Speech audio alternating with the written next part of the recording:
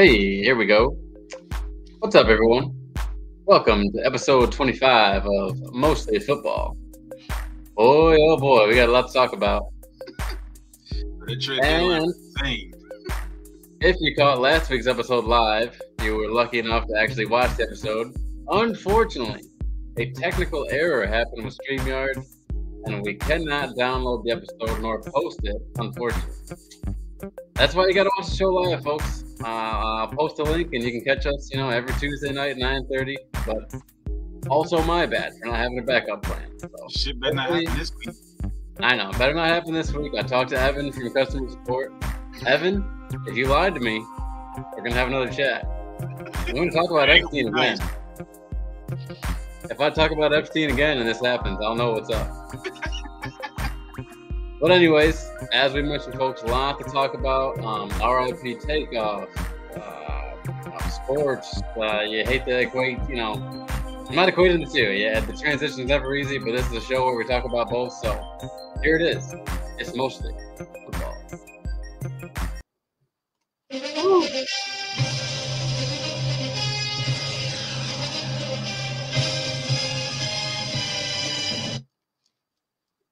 Thank you for saving me. That was quite a clunky intro.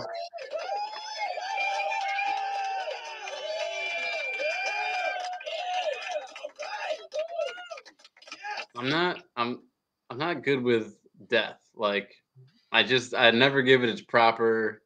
How can you talk death and sports in the same episode? But we are / news show. I like to cover topics, and that's a topic. So it's never easy. For those of you who don't know, Takeoff, who is a member of or was a member of the rap group Migos, was shot and killed early this morning out of a private party. Yeah, Nate's just reading off this article here from MSN, also CNN. Lisa Raceper, France, about a half an hour ago from when we're recording here. Takeoff, who was 1/3 of the platinum-selling rap group Migos, was shot and killed early Tuesday in Houston, Texas. A source close to the group confirmed to CNN he was 28. Police received a call of a shooting in progress around 2:34 a.m. local time. Houston Police Department Chief Troy Finner said at a news conference Tuesday. Officers arrived to the 810 Billiards and Bowling, Houston, where there was a private party, and found a dead man at the scene.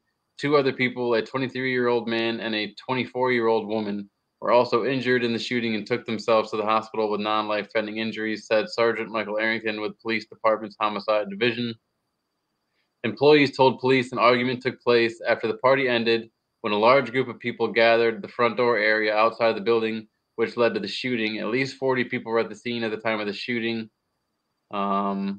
Quote, a lot of people were there, fled the scene, and did not stick around to give a statement, Arrington said. Finner identified the deceased man as Kirshnik Kari Ball, also known as Takeoff of the rap group Migos. This here, it kind of hurt. It like I told you earlier, it rubbed me the wrong way.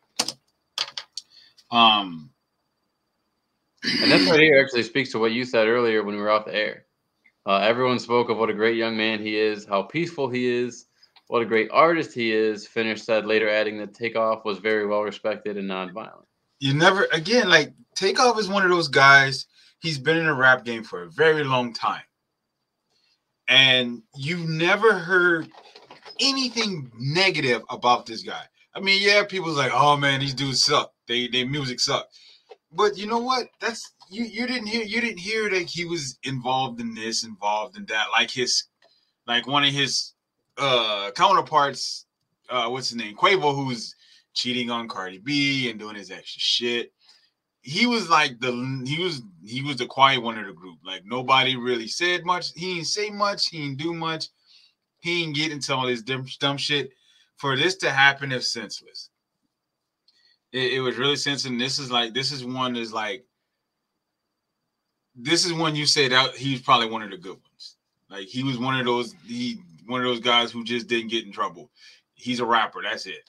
He didn't do all the extra shit. He didn't walk around like some of these rappers that were killed previously. You probably can say, yeah, these dudes, they probably, you know, they lived that lifestyle. This man was living his life. He was having fun. He's making a fuck ton of money, making really bad music, and that's it. That's really it. And my thing is this. These rappers, like I told you, they got to stop moving like politicians. You have to. You can't just go out and think that everything's okay. Somebody don't like you. Somebody hates you. Someone's hating on you. Someone doesn't like the fact that you're successful. And they're going to take that chance to take it from you. Dice games can get violent.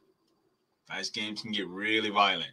Now, I don't know what the altercation was about. I don't know if it involved a dice game. I don't know if it involved something different. But he lost his life over something extremely senseless. And that's my biggest thing. Like, he lost his life over something extremely senseless. And for what? For what? That's just it. For what? Like, rappers have to stop paying attention. Like, you can't go back to these neighborhoods anymore. Like, you can't. Like, I saw someone on TikTok, there was just like, why don't we ever hear country singers and folks, the folk singers and rock stars, like, because they don't do that. They don't go places they shouldn't be. That's just it. People, like, they don't go, once they leave their neighborhoods, they leave their neighborhoods. They don't go back. Yeah. Like, for whatever Jason reason, Aldean goes back and smokes meth at the trailer park. right? Like, you don't see, you see rappers that's like, oh, I'm just trying to get back to the community. That community trying to kill you.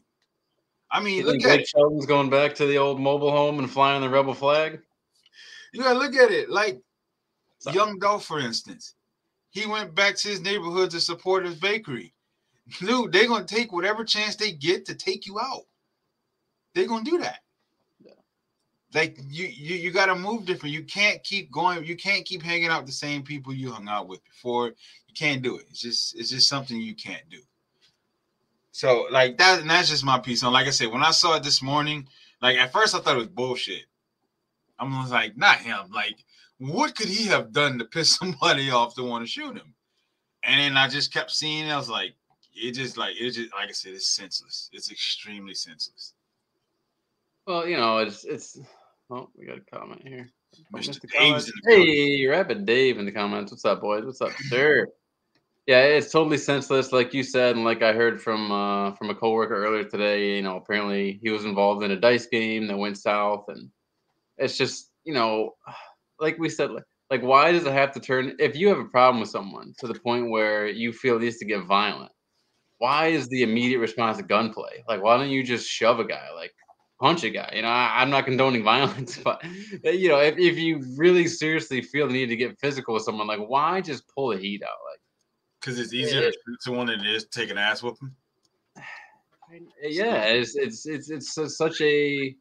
I mean, talk about just short term. You know, no respect for life. Just, I mean, that's probably of all the things. Like, a loss of life is tragic. The fact that whoever did this is going to jail forever, hopefully, is tragic. And then just the idea that there are pockets of humanity where human life is so disregarded that, you know, it could be taken over something as small as a dice game. It is crazy. It's extremely dumb. It's just, from, like I said, it was senseless. But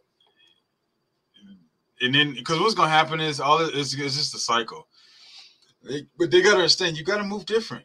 Like, if you make money, you can't go back to you. Yeah, I mean, if you want to go back and give to the neighbor, cool, go do that. But travel smart. Have security with you. Have when I say security, I don't mean your friends. I mean professionals, people who do this for a living. Okay, police escort, something. If you're going to a party, obviously you may not be able to get a police escort. But hire professional bodyguards. So that way that shit don't happen. It's that simple. And that's for me personally, like I said, with these rappers, they have a false sense of security. They think that, oh, the hood love me. No, they don't. No, it doesn't. What the hood's gonna do is gonna do if it can get you back, it's gonna get you back. It's gonna chew you up and it's gonna spit you out. Now, when it spits you out, you're either gonna be in jail or dead. It's tough, man. Like you should be able to like especially as a citizen in a free country, right? Who makes as much money as this guy does, you should be able to do. You should be able to party. You know, at whichever. If you're not breaking the law, you should be able to party whenever you want, wherever you want. But the problem is, like when you have a certain status, when people know you have money, and when you're going to an area where, yeah, people don't respect life. Again, like there's a lot to this. Like I said, crime, poverty. Why does this guy feel the need to be there? You know, just it's such a difficult. It's very frustrating conversation to have because there's no easy answer. Nope. You know, okay, lock the guy up. What you know, a man's still dead, a family's still grieving, and now what happens? Like now you have a whole nother issue of gun violence. You know, this guns are the problem. No, not let's disregard the fact that yeah, you get this. That's what I hate too. It's like this is going to get turned into an argument of guns, and it's got to be gun control. And it's like if this guy had a knife, he would have stabbed Takeoff. If this guy had a bat, he would have hit him in the head. Like he was just a pissed off, crazy person at the time this happened. So it's just the whole thing is just it's a bad situation in general. The whole situation is bad, and it's like it's not going to stop. And this is a part of our culture, and this is the culture we want to protect. You know, and I'm reading articles saying that this guy helped change the entire sound of hip hop. Like, whether or not I agree with that, I don't know. I'm not a huge. They don't. He do honestly. Like out of the entire group, the only reason why I know who he is because he says his name in all his damn songs. Is it? You don't hear anything. He's not in the news. He's not marrying Cardi B. He's not dating this person or dating that person. Like he's literally probably the most low key rapper you can think of. Like you just know him because of he's with the Migos, but you don't hear anything other than that. Right. Yeah. It's a sad situation, and you know what's gonna happen. You're gonna get all these, these top rappers coming out and saying this and saying that, but you're not doing anything. You're not doing. You're still promoting the same music that's killing us. It's just that simple. Like, and people ask, well, why? Like, they want to ask, well, why this doesn't happen to people who do rock and do country and do this? Because they don't promote that type of music. They don't promote that type of music. And the thing is, too, it's like, talk about a dichotomy. I mean, people like me, I can listen to that music and enjoy it because I enjoy it the same way I enjoy a comedy special. Like it's absurd to me. I think everything that gets like, oh, I'm gonna kill this and do that. Like I laugh at it because I grew up in Whitesville. You know, I grew up where everything was, Mayberry and everything's all good. So like I think there's a whole section of the country that views his music as that. It's like comedy and absurd. And then there's a whole section of the country that like feels it. It's like, no, dude, this is real life. Like you think it's crazy because you don't live it. So I mean, there's that whole aspect of it too. So I mean, it's a whole conversation. It's a bad part of our culture. It's a bad part, but like I said, this is probably one of the rappers that just kind of like extremely irritated me. I was like, this is dumb. Like now at this point we're just killing each other for no reason. Like we've been doing it. This is just it just solidifies like we will eradicate ourselves before anybody else will. Well, again, I mean, I like to make jokes. I like to do this and that, but for reals, on a serious note, R.I.P. to the man, and serious condolences to his family. Because I mean, for God's sakes, he's only 28 years old. 28, dude. Shit, that's a short life. Yeah, I'm still an idiot. I'm still learning how to live. I'm 32. Right. Here's another interesting one. I don't know if you guys have caught this in the news. I heard about this, and then I was like, I didn't really get into it because I was like, I don't care. It's whatever happened to him, they probably deserved it. But was he I hate naked? to smile. Was he naked? So, from what I understand, I've heard underwear, I've heard half naked, I've heard this, I've heard that. I heard naked. When I heard the story, I heard naked. From what the story I understood was the attacker was definitely in his underwear. What is unclear to me is how clothed Paul Pelosi was, because I've read reports that he was also half naked. Which, listen, that's not entirely crazy. If it's in the middle of the night and you're in your own home, I sleep half naked. So if an intruder comes in and the reports are that I was in my underwear, it's gonna look weird, but it's gonna be true. So here, okay, so let's get to let's just get the meat and potatoes of it for the people who have no clue. So over the weekend, I believe, this guy David DePape broke into, quote unquote, the Pelosi home in San Francisco. I guess he wanted Nancy. He was saying, according to reports, "Where's Nancy? I'm gonna wait for Nancy," and was actually there with Paul Pelosi. Paul Pelosi was able to call 911 and apparently through code speak was like, "I'm here with a friend," but the dispatcher understood his code as like, "I'm in trouble," and officers were sent out to the scene. So there's just so much. Okay, so what let me present the extreme sides and then we'll meet in the middle. So the left would have you believe, and I hate to say the left, but it's terms we use.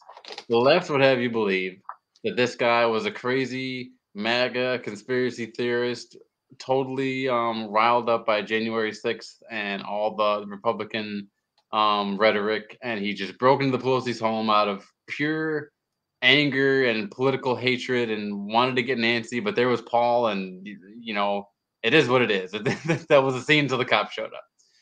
The right has thrown out there was this article from, I think, the SM Observer, some sort of San Francisco Observer, that alleged that Paul Pelosi was at a gay bar with this man and had been drugged by him or something along those lines, and ended up back at his house with the guy and another person, and basically a hookup gone wrong was the like extreme right. So in the middle, where I think this is ending up, is this is straight up a crazy dude who ended up in Paul Pelosi's home, based off just complete being nuts and maybe a little bit too much internet influence.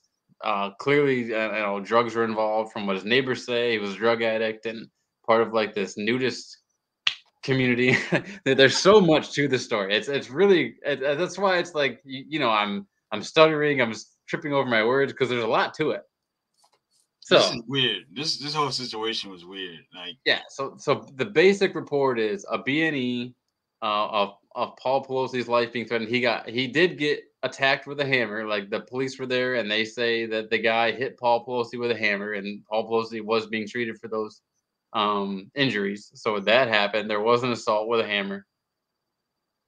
The questions I have, Nate. Okay, so um, you have apparently, like, I don't understand how did this guy get in the first place, right? that's my Like, question. where Don't is they the live in like a security? gated community or some shit? Isn't it a gated community? Is this not the Speaker of the House's home? Is this Right. not the third person in line to be president if shit hits the fan? Right. Like, Like, you would where your think security at? some crazy guy in his underwear couldn't just break into your house if you're a Your Pelosi. whole security team got to get fired. The whole team got to go. Everybody. So that's what's weird to me is like your average dad with a Ring camera has more security than the Pelosi household. That's Right. strange to me. Another thing that's strange to me is initially it was reported that a third person had let the police into the house, and then that was apparently a false report.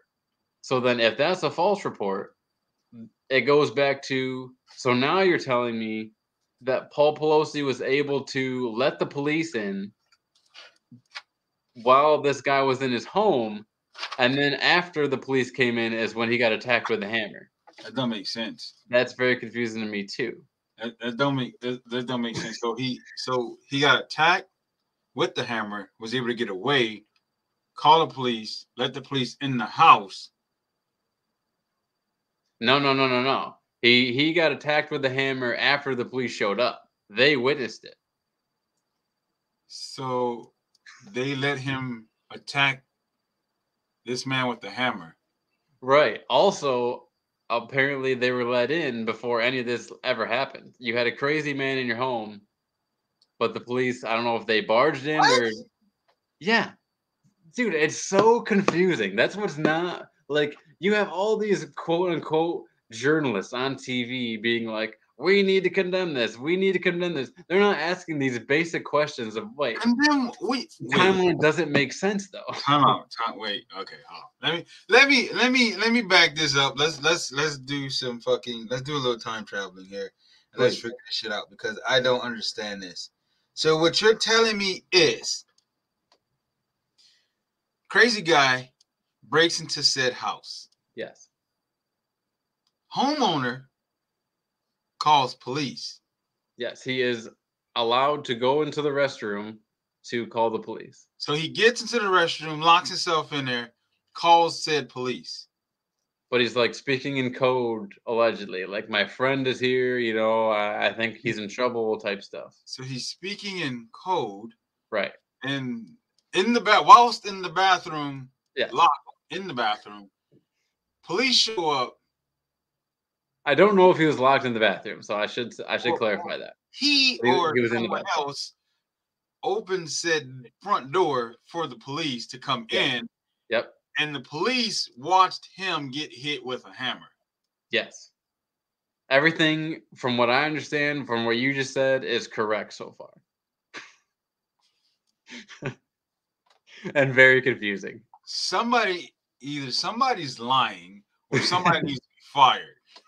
It's just, there's no middle ground here. You're telling me that this crazy man broke into your house, you ran, hid in the bathroom, called the police, spoke in code, they show up, you get out of the bathroom to let them in, all while putting yourself back into danger where you get hit with a hammer.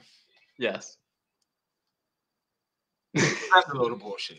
That's the thing, dude. Like, that's a load of bullshit. Come on. That don't make sense. This story don't make sense. You're not gonna sit here and tell me that happened. This story is bullshit. Okay. There's no way. If this guy broke into the speaker's house, y'all need to hire him. The government needs to go ahead and employ him. Because if he's breaking into the speaker's house, there's no telling what he can get into. He's a ninja. With underwear and a hammer. He's a modern day ninja. Underwear and a hammer? You can infiltrate anything with that. If he's getting into your house, somebody's lying. Somebody was doing something they had no business doing. And they used this story to cover it up. Because you're not going to sit here and tell me that this man broke into your house. He, with a hammer, if you're telling me that a drug addict is more sophisticated than the Speaker of the House's security? Nah, that's a lie. This whole thing. Listen, did I post an insensitive meme on my Facebook timeline around Halloween about a guy with a hammer being of a homosexual persuasion with Paul Pelosi? Maybe, but that's besides the point. I didn't claim it was true. I think he got caught doing something he wasn't supposed to do, and he had to cover it up. I think you're not. No, I'm sorry. This is a guy who has a couple DUIs under his belt. Very recently, by the way, a DUI under his belt, and many of us do. I'm no saint when it comes to that department. Some of us have DUIs. I'm just saying. It's one thing with these powerful people who like to party may lead to another. It's just not. It's not an absurd idea. and he's married to Nancy Pelosi, so it wouldn't surprise me if this was a real thing. This shit here he was at a gay party or he was at a gay bar and he brought this guy home and got caught doing some shit he wasn't supposed to be doing. That's what that sounds like to me. I'm willing to listen to that. I'm totally open to that. I think that's funny. I kind of hope that's the case just for the comedy's sake, but I'm put me in the middle. Just tell me this is a crazy guy, that's fine. There's no I still have questions. Okay? My questions are answered. He was doing some shit he wasn't supposed to do. I have questions about your security. I have questions about how you let the police in and then got attacked. And my final question is, there's a photo of like a patio area where this guy allegedly broke in, but all the broken glass is on the outside of the window. Exactly. This is my question for Mr. Paul Pelosi. Why are you gay? You are gay. How can I describe you? Why should someone be gay? Doesn't that make you gay? Yeah, that's exactly. He got caught doing some shit he wasn't supposed to do, and he said they broke in. Yeah, I'll just say most break-ins usually don't happen with glass on the outside of the house. Not at all. That's breaking out. But what do I know? If someone breaks into your house, you don't have time. Because here's the thing. You don't have time to let the police in. Like this whole story don't make sense. There's a lot about this story there's a lot of holes there, and it don't make sense. And that's all I ask. That's all America asks of our news media outlets. Is just ask common sense questions. Yeah, don't just play one side. You know, give me the truth because you're lying. Y'all lying about something. He got caught. If you don't know the truth, just say that. He got caught with his lover. That's what it was. He got caught with his lover, and he threw this man under the bus, and now he got to be in jail for breaking and entering and assault with a hammer. Did they say what kind of hammer? Was it the flesh variety? Very good question. Could have been a flesh hammer. Because I mean, hey, it could have been Stanley, but not a Stanley, if you know what I mean. SA is a real thing, even for men. So last week, there was a story we talked about that the tinfoil hat side of me kind of was like, oh, I wonder if this is why the show got taken down. What show? We talked our last episode there. Oh, yeah. Mm-hmm. We talked about an ABC News producer, James Gordon Meek, who since an FBI raid on his home a few months ago had not been seen since.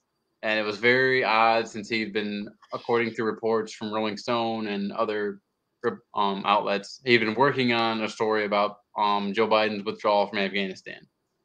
So after this raid on his home a few months ago, he just mysteriously resigns from his position at ABC and goes missing. Yeah, okay.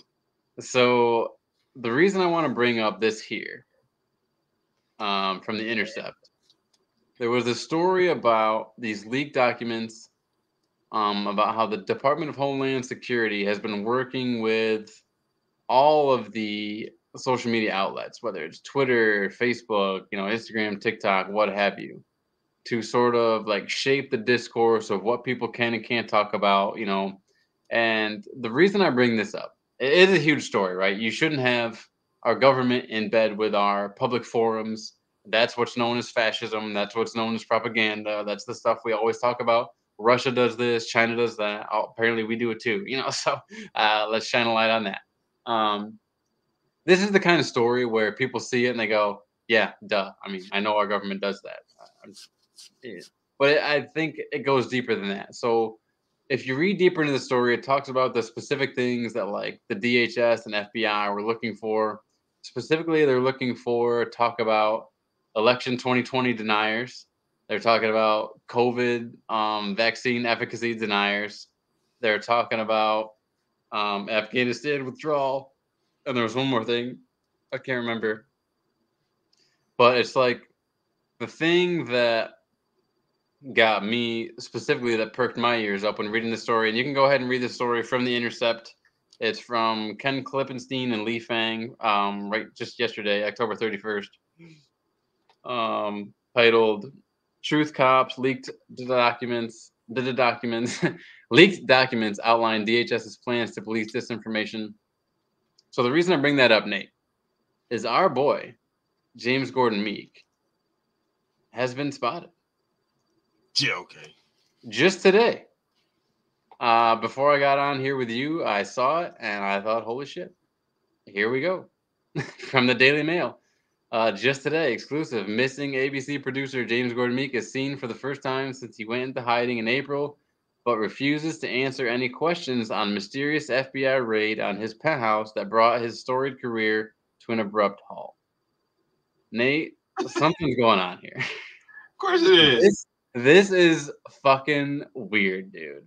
They threatened to fuck him with those police flashlights. That's why. He ain't gonna say nothing. He gonna keep his damn mouth closed. This is an ABC major news producer being completely silenced by our justice system in this country. He's clearly afraid for his life. He's not answering questions about the raid. He was working on a project about Afghanistan. Who else knows what he found out about? Like, what the fuck, dude? I mean, we cannot talk about this enough right now. And I know we're going to talk about sports stuff after this, and it is what it is, but people, mostly football, me and Nate here, ringing the alarm. I mean, this is crazy. This is where it is, but this is where we are. I mean, pay attention to this. This is an American journalist, like, being fucking threatened by our FBI. I don't know. That's what happens when you poke around too much. They find out, they make you shut up. If you don't shut up, we're gonna take this 12-inch flashlight, beat you with it first, and then violate you with it. So your choice. So I'll just read the bullet points here. James Gordon Meek, 53, has been AWOL for the past 6 months after moving out of his Virginia apartment in the wake of a mysterious FBI raid. The Emmy-winning ABC producer resigned from the network just hours after federal agents swooped on his Arlington penthouse on April 27th. DailyMail.com. So I don't know, how you feel about your news sources. I've known Daily Mail to be, fairly down the middle, I guess. They just report the news. But I'm sure there's someone who's going to be like, oh, Daily Mail, how could you, whatever. But DailyMail.com finally spotted him last Thursday at his elderly mother's townhouse in McLean, Virginia, where he refused to answer questions. Are they sure it was him? Yeah, I mean, these pictures are him. So. Oh, yeah, that's someone who don't want to be fucking bothered. That is definitely somebody who don't want to be fucking bothered. He's incognito. He's like, leave me the fuck alone, people. Reports have claimed agents found a laptop containing classified information, but friends and former colleagues say it doesn't add up. Quote, if he did have anything like that, classified documents or similar materials, that would presumably be a story he was working on, said a former colleague. This is a guy who's done a lot of good in the world. ABC would be firmly in his corner if it was for legitimate journalism, the source added. DailyMail.com can also reveal Meek was due to accept an award in May for his coverage of the U.S. military withdrawal from Afghanistan, but ducked out. Yeah, he found something he wasn't supposed to find. Yeah. I mean, folks. He found something he wasn't supposed to find. Because the only mysterious, he found something. I've seen a lot of these goddamn espionage movies, and he found something he wasn't supposed to find. He lucky they didn't kill his ass. Yeah, right? I mean, he didn't have a mysterious car accident. Says down here, the divorced dad of two appeared to be keeping a low profile, parking his Chevy SUV several blocks from the property and ignoring questions as he slipped inside via back door. Yeah, that's somebody who's they scared him. They made sure his elderly mother was definitely something that was dangled over his head. Yeah, right. He was told to shut the fuck up. He was still wearing his. Sure he can say what he wants, but there's a lot of people who can get hurt if he does. Exactly. Yeah. Oh, you can say what you want. We just can't guarantee the safety of your family. Absolutely. So he just knows to shut the fuck up. He was still wearing his typical military style getup, including an army field jacket with an Afghan flag patch, backpack, aviator shades, and Kefiev scarf, a nod to Meek's celebrated dispatches from the front line in Afghanistan. The April 27th swoop sparked fears Meek was being targeted for his trailblazing journalism, which has exposed shocking military cover-ups, friendly fire deaths, and foiled terror plots. He found something. He definitely found something. And you know what, dude? Okay, we're going to get into sports, and I get it. But I want people to look a little bit more into that. Look a little bit more into David Crowley, who was working on a movie called The Gray State about how this country could easily become a police state under the right conditions. He was murdered in his home with his wife and his kid, and there was blood splattered all over the wall that said "Praise Allah," and he didn't shut the fuck up. Looked like a pretty crazy scene. He didn't get the hint. And then there was a gentleman by the name of Philip Marshall, who was involved in many CIA operations. He was a pilot. He was working on a book about 9/11. He was found dead along with his 2 teenagers and the family dog in their home. Didn't shut the fuck up. Supposedly he did it. He killed himself, he killed his kids, and he killed the dog. He didn't shut the fuck up. That's what it is. If you don't shut the fuck up when they tell you shut the fuck up, they're going to make you shut the fuck up permanently. It's just that simple. By all means, people, whatever you do, do not go out and look into David Crowley and the Gray State. Do not go out and look into Philip Marshall, which is also a Daily Mail story that pops up when you look up Philip Marshall. Do not look into those guys because you will be doing a disservice to our American government. With all that being said, Nate, here we are in America, and thanks to these privileges afforded to me, we can talk about sports now. Jesus. USA. Oh man. It's a crazy transition. I'll just say that. It's a crazy transition. And I want to talk to our viewers on a real level. Some people think that if you criticize America, you should get out of America. I don't agree with that. I look at it like a relationship. You can love someone, but recognize their flaws and want the relationship to be better. And that's what I want for America. I want to be able to criticize America all the while knowing that I love the values that I think most citizens, government aside, right?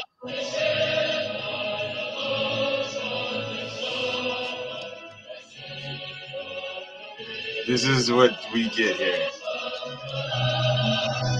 Russian national anthem. I think you understand what I mean.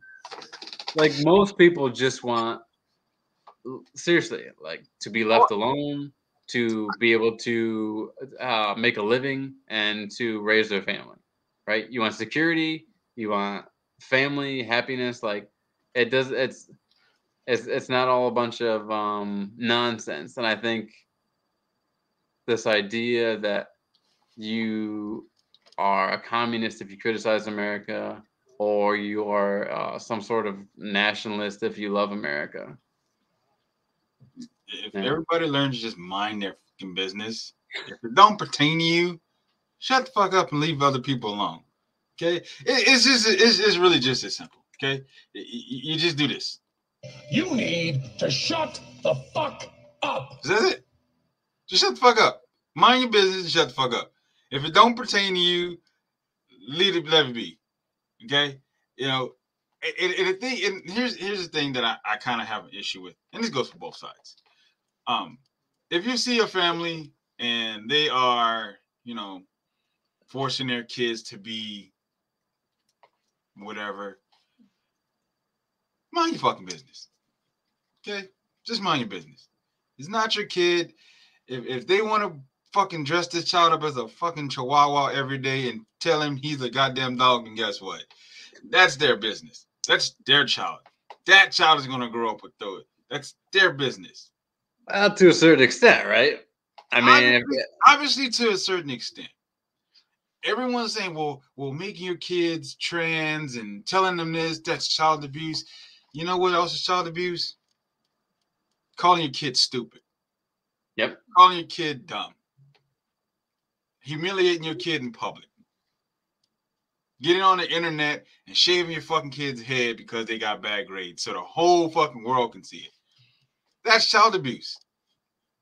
If they're not physically harming this child, and when I mean physically, I mean beating or the other thing, I'm not going to say it on here, then it's not your business. If this kid thinks he's a fucking tomato, then he's a fucking tomato. Okay? If he wants to be a girl, then let him be a fucking girl.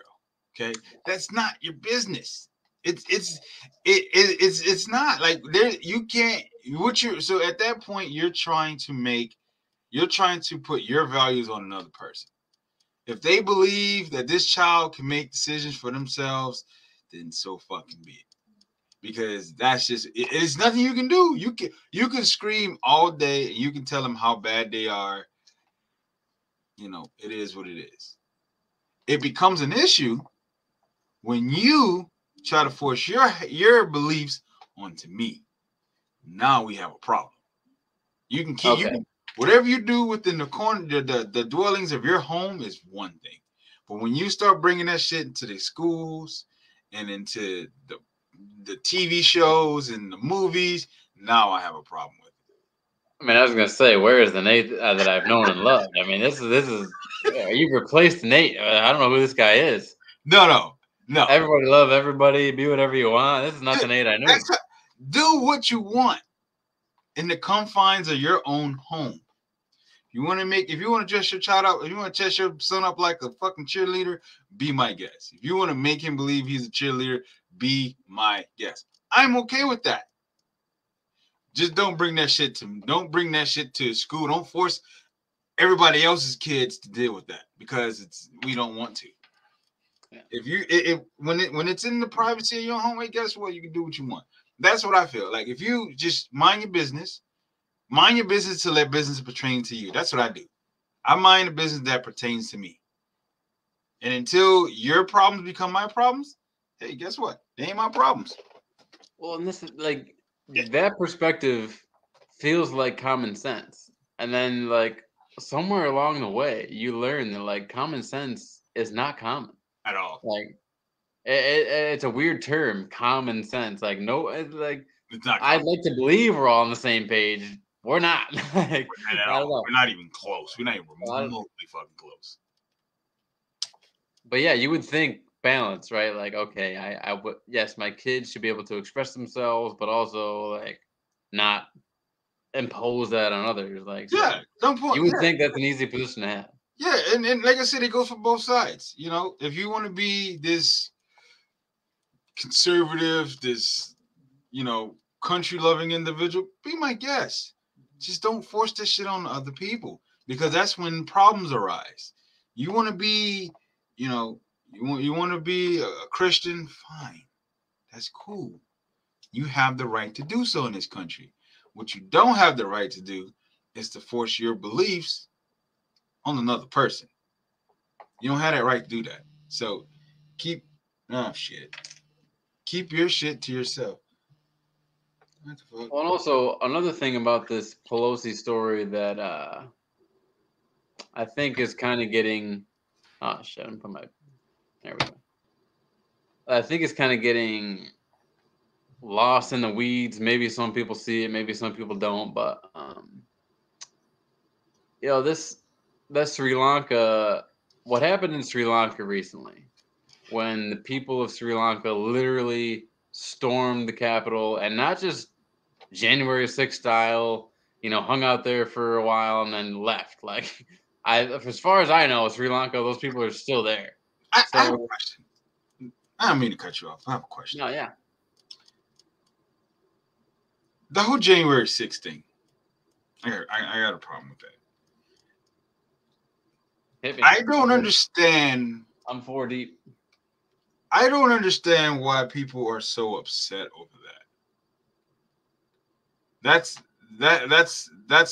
my question. Like, I don't understand why everyone's so upset. Because they stormed the Capitol? I mean, nobody was upset when the Black Panthers did it. My thing is this. Ooh, Jen Psaki's on TV. All right. My thing is this. People are upset. Not people. The woke mob is what I'm going to call them. They're upset because they say, well, it was a terroristic act. You know what else is a terroristic act? Burning down a Target. Rioting and looting is also part of domestic terrorism. But we don't want to speak on that. Well, they stormed the Capitol. Yeah, because they were being screwed, and they knew they were being screwed. So what did they do? They went to the people who was fucking them, as you should. When you have a problem with someone, you go to the person you have a problem with, not the innocent people around them. If you feel like your government is fucking you, burning a Walmart and a Target is not the way to go. It's not the way to go. It's not that's not the smartest decision to make. Because every time you ask somebody, well, that don't belong to us. You're right, it doesn't. But you know what it does? You know who it does belong to? That mom that needed that job. That dad that was working there that was paying that place was paying his bills. It belongs to those people. They don't get shit for it. They don't get severance packages. They don't see any of that money from the insurance companies. That should go straight to the company. So when you say, well, it don't mean it does, it means a lot. It means a lot. It means a lot to those people who that was their fucking that's what kept the lights on. It's kept food on the table. And I mean, you know, maybe I'm putting my foot in my mouth here. But if you want to talk about like value to an individual, you know, the people whose jobs depended on that CVS, that Rite Aid, that what have you, they got burned down during an Antifa riot. Yeah. Those jobs probably mattered more to those people than rioting in literally the house of the people. I understand that, you know, Pelosi and Cruz and McConnell, all those guys hang out there. That is the house of the people. The Capitol, we elected those motherfuckers. Okay, I didn't elect the manager of Walgreens. Nope. I didn't elect the fucking guy at Rite Aid. We elected the people at the Capitol. So if we are not satisfied with what's going on there, if we have not have our voices heard through voting and just the constant shit that we, you know, this could be a whole nother episode, obviously. But I mean, yeah, there's so much to it for sure. There's a lot to it, and that's a lot to it. And that's the whole thing is for me is like that whole January 6th thing. I'm just like, it goes to show you how brainwashed these people are and how brainwashed some of these politicians have their constituents. It's like, well, we did you wrong, but why did you come after us? You should have went, because if they'd have went and started burning down neighborhoods, they wouldn't have cared. They wouldn't have batted an eye. But the moment you go to us, oh, we're the problem.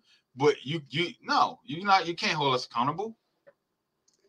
I mean, in all fairness, right? I mean, we should at least bring up the side that would say there's nothing to protest. Like, I mean, the 2020 elections were fair and square, and these people.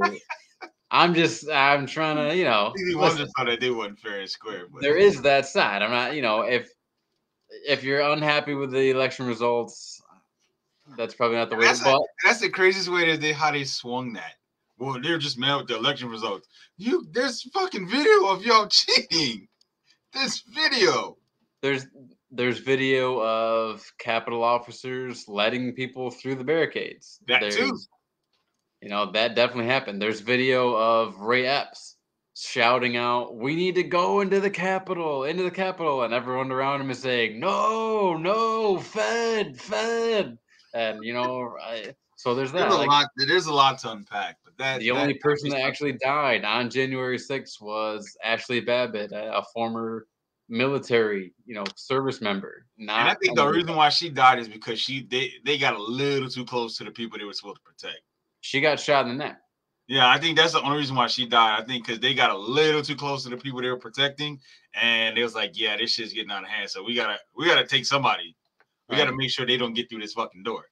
So yeah, I mean, and then so obviously that day in itself, right, whole mess, and then trying to link this event to that event. In my opinion, it's just trying to, because what they're doing with this whole, I can't believe, this person didn't condone and that person didn't condone, like, you recognize America is pissed. You recognize the pendulum is really swinging towards the people about to make a move on your asses. So this is like, we need to put all the stories out there that anyone who thinks that violence against us is crazy and they're going to go to prison for as long as it takes, even if they trespass in the Capitol, they're going to go to prison. So that anyone who tries to get answers out of us and anyone who tries to hold us accountable, and listen, I'm not a violence guy. I believe in I would like to believe in the process of voting. I would like to believe that that is actually a way to go. We've had decades of proof that, the people don't exactly win out in the end. So I don't know what to tell you after a while. Like, the people are crying out and you're not answering them. And there was a very famous person who was nonviolent to the end. And he was assassinated for it. His name was Martin Luther King Jr. And he got no favors for being fucking nonviolent. So it's something's gonna happen. Something's gonna break. things gonna happen. I don't condone it, but like, this idea, I know what you're doing. Let me just say that. I know what you're doing. Then I'm gonna leave it there. We'll see. We'll see how things play out in the next in the coming years. But as for now, Hell yeah, dude. Let's talk about some. You want to talk college or pro we can first? do college real quick. We can touch on college. College. Okay. College was fun. It wasn't that fun this weekend. It wasn't that fun. But I did see that. How about that? This here. Hot off the press. I'm a little nervous. I'm not gonna lie to you. I'm a little nervous for this week. So for those of you just listening, because I hate to only cater to the YouTube audience, catch us on YouTube, but also catch us, Spotify, Apple Podcasts, wherever. Right now, we just had the official top 6. Well, I don't know why it's top 6, but top 6 rankings come out today. I'm a little nervous about this. We have. Why is Clemson up there? I just noticed Clemson was there. Why the fuck is Clemson up there? Crimson Tide checking in at number 6. The Michigan Wolverines checking in at number 5. The Clemson Tigers would not be there at 8-0, checking in at number 4. All these teams except for Alabama undefeated, by the way. Clemson should not be there. Georgia Bulldogs number 3. Ohio State number 2, and the Tennessee Volunteers coming off that 44-6 ass whooping on Kentucky. I am so nervous to play them next week. I'm so nervous to play them this week. I hope Kirby Smart is going to pull every piece of coaching he has out of his ass. Because if he doesn't, we get our asses handed to us on Saturday. It's going to be that simple. Undefeated. So this from Heather Dinich. Sorry, Heather. Undefeated Tennessee earned the number 1 spot in the college football playoffs initial top 25 ranking on Tuesday, marking the first time in the program's history it cracked the top 4, followed by number 2 Ohio State, number 3 Georgia, and number 4 Clemson.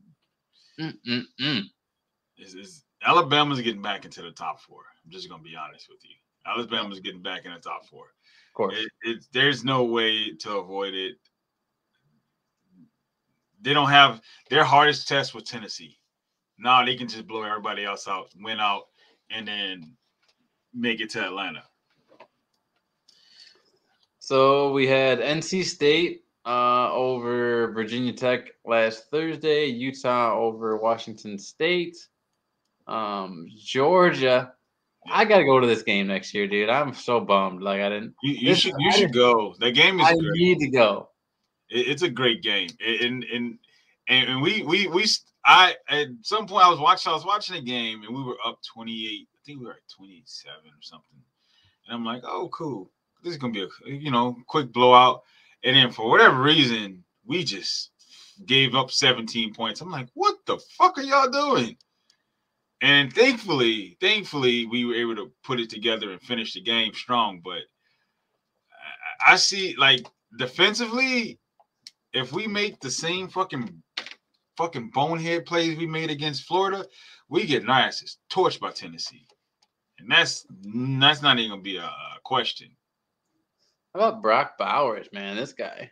Dude, Brock Bowers is a guaranteed #1 draft. He will be Five for 154 and I think he's probably going to be if he's available early and you need an offensive weapon, you can't pass him up.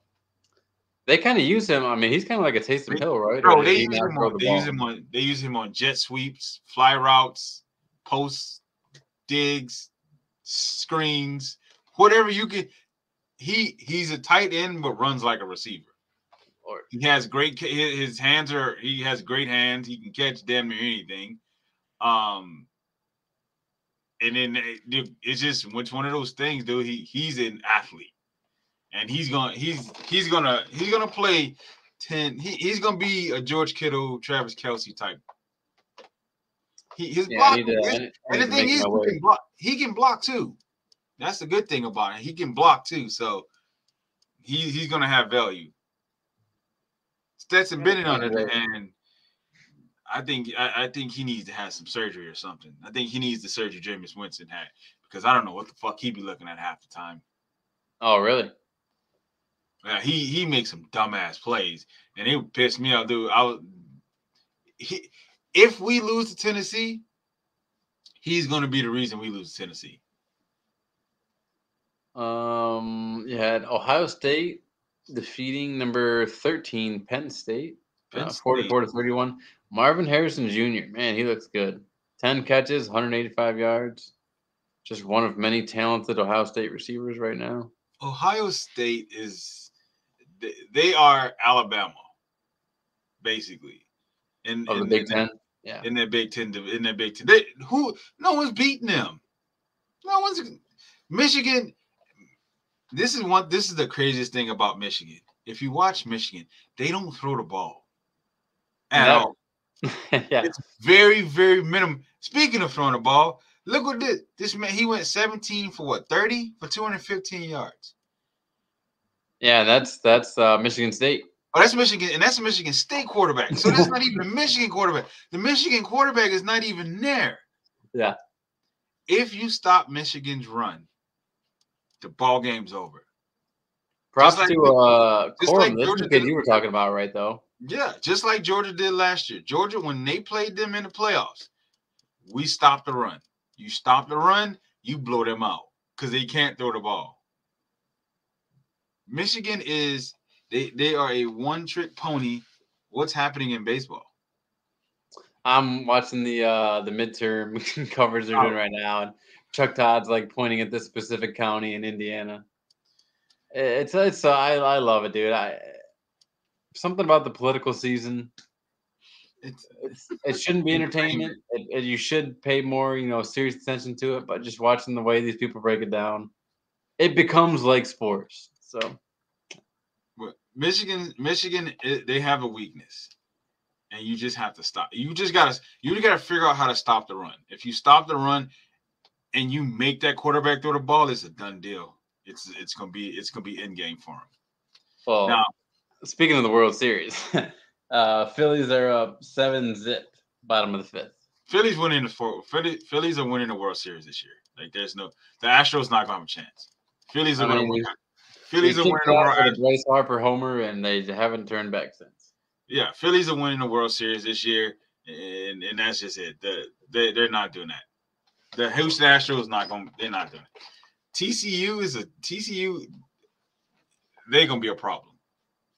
I feel like they need to get a little bit more respect than what they're getting. They're at number 7 right now. Because you think about it, if you look at it right now, Ohio State and Michigan still has to play. Obviously, Georgia and Tennessee has to play. Mm-hmm. So 2 teams are going to drop out. Right. And I don't know. I feel like The only problem is that there's not in. I mean, Syracuse was the only team I probably could see beating Clemson. Because I don't think I don't see North Carolina doing that. Just North had Carolina usually put up a Jordan there. fight, but I don't see that happening. Oh wow, there they are. Great, Notre Dame. Great. Didn't even see Yeah, I that. did see that. Okay, that's awesome. Oh man, So Oregon, hopefully with a new governor soon. Just kidding. I don't really. Bo Nix. Uh, I'm trying to tell you, Bo Nix is the quarterback. Woo, Bo Nix, 412 and 3 tutties. Bo Nix is that guy when he's not playing SEC teams. Bo Nix is that guy. Okay, you keep him in Oregon. If you keep him away from SEC teams, you're gonna have a problem on your hands. Number 9 Oklahoma State putting up a goose egg against 22 ranked Kansas State. Fucking embarrassing. Hey, come on, a goose egg? Come on. 48-0 against the Wildcats. The fucking Wildcats. As far as I know, I had Oklahoma State winning that game, and they go in there and lay up a fucking goose egg. Doesn't Kansas State still run like wing T or something? I'm sure. I'm sure they run something. Oh, number 10, Wake Forest going down 21-48 against Louisville. Yikes. Wake Forest is bullshit. Number 10, USC winning 45-37 over Arizona. Number 12, UCLA never had a problem with Stanford. Number 15th ranked Ole Miss getting one over the Texas A&M Aggies 31-28. Notre Dame in Syracuse. They ever since they lost to Ohio, they lost to Clemson. They ain't been the same since. Yeah, I mean, it's just what can you say? I mean, they are a better team than they've been. They're just not that team yet. So they'll get there at some point. They'll get there. Dino's got them heading in the right direction. Illinois over Nebraska. UCF apparently upsetting 20th ranked Cincinnati 25-21. North Carolina takes down Pittsburgh and Missouri. Clemson, don't they? North Carolina. Oh, do they? I think so. If they do, I think they may have a chance, but nobody cares about Missouri and South Carolina. Who knew the game? I didn't know the Gamecocks were 5-3. Yeah, they are. Winning record. Hey. This week is gonna be stressful for me. Like we play fucking Tennessee. I think we're at home, which is probably a good thing for us. So, I switched to NFL scores, but we're still in NFL news. Forget banner, folks. Today in NFL it was a day. Okay. How about it, dude? There's a lot of goddamn trades. There was a lot of people who wanted to be traded. Brandon Cooks, notably. Definitely Brandon Cooks. I don't understand what the Texans are doing with him. Like, just fucking trade him. He's been traded for a first-round pick for like the last 5 years. My thing is, if I'm a GM, if you don't want to be here, I'm gonna let you go. It's just that simple. I mean, especially if you're not like a top performer. Like, obviously, Brandon Cooks is probably the best thing going for that offense. Right. And I can see them not wanting to let it go. But you got to do something. Like, you got to figure it out. This is a young team rebuilding. Yeah. They could have used the draft picks. Fucking yes. I'm like, listen, I'm listening. Like, give me a second and a third, and y'all can have it. Yep. Green Bay. If you're a Green Bay Packers fan, and you watch that game on Sunday, and your team did not make an effort to trade for a wide receiver, you need to go and burn that whole fucking stadium down. Mm-hmm. Period. Burn the fucking stadium, burn the practice field, burn the whole goddamn organization down. Like, where is the sense of urgency? You have one of the best quarterbacks of all time. Aaron Jones, I think, if I'm not mistaken, I think he had majority of the fucking touches. Receiving, running. Romeo Dobbs had a great catch in the back of the end zone. Robert Tonyan fucking shit the bed and cost them a touchdown. It's the whole thing. They're in shambles, and then you just lost Christian Watson. What's his name? Yeah. You just lost him to a concussion. Yeah. You don't have receivers. Green Bay, you don't have receivers. Brandon Cooks is available. You don't use first-round draft picks on skilled players anyway, so you might as well get fucking rid of it. I mean, he's saying he's available. The Texans are saying he's available. So what the fuck happened? Green Bay, you don't have receivers. Jacksonville even traded for a suspended receiver. So, okay, let's get to that one. Because this one kills me. You have Jacksonville, who just paid Christian Kirk the most money that any wide receiver made this last offseason. Mm-hmm. Zay Jones, who most people couldn't tell you where he went to college. Right. Made a shit ton of money thanks to the Jacksonville Jaguars this past offseason. And after paying those two players boatloads of cash, they said, you know what would complete this? A suspended player. Right. That's how you know your investments have not gone well. When you would rather have a guy you haven't seen play this year. Well, here's the thing. If you think about it the other way. So we clearly know this season's over. They're not winning anything. Trevor Lawrence can't stop turning the fucking ball over. I don't know. Is it like has anyone in the AFC South? Has anyone in the AFC South really claimed it? Yeah, the Titans. Did you see Derrick Henry on Sunday? I mean, I saw Malik Willis come in. Maybe that's an opening for the rest of the division. Did you see Derrick Henry on Sunday? The man is inhuman. Okay. And if you didn't see him on Sunday, I don't know how he didn't get random drug tested, but AJ Brown did. And if you didn't see Derrick Henry on Sunday, if you played him in fantasy, you definitely saw that ass weapon. Just saying. The thing is, thank God I had Kamara. The Jacksonville Jaguars, they know their season's done. They know that. And if it's not done, they know it's close to being done. They know they already know this.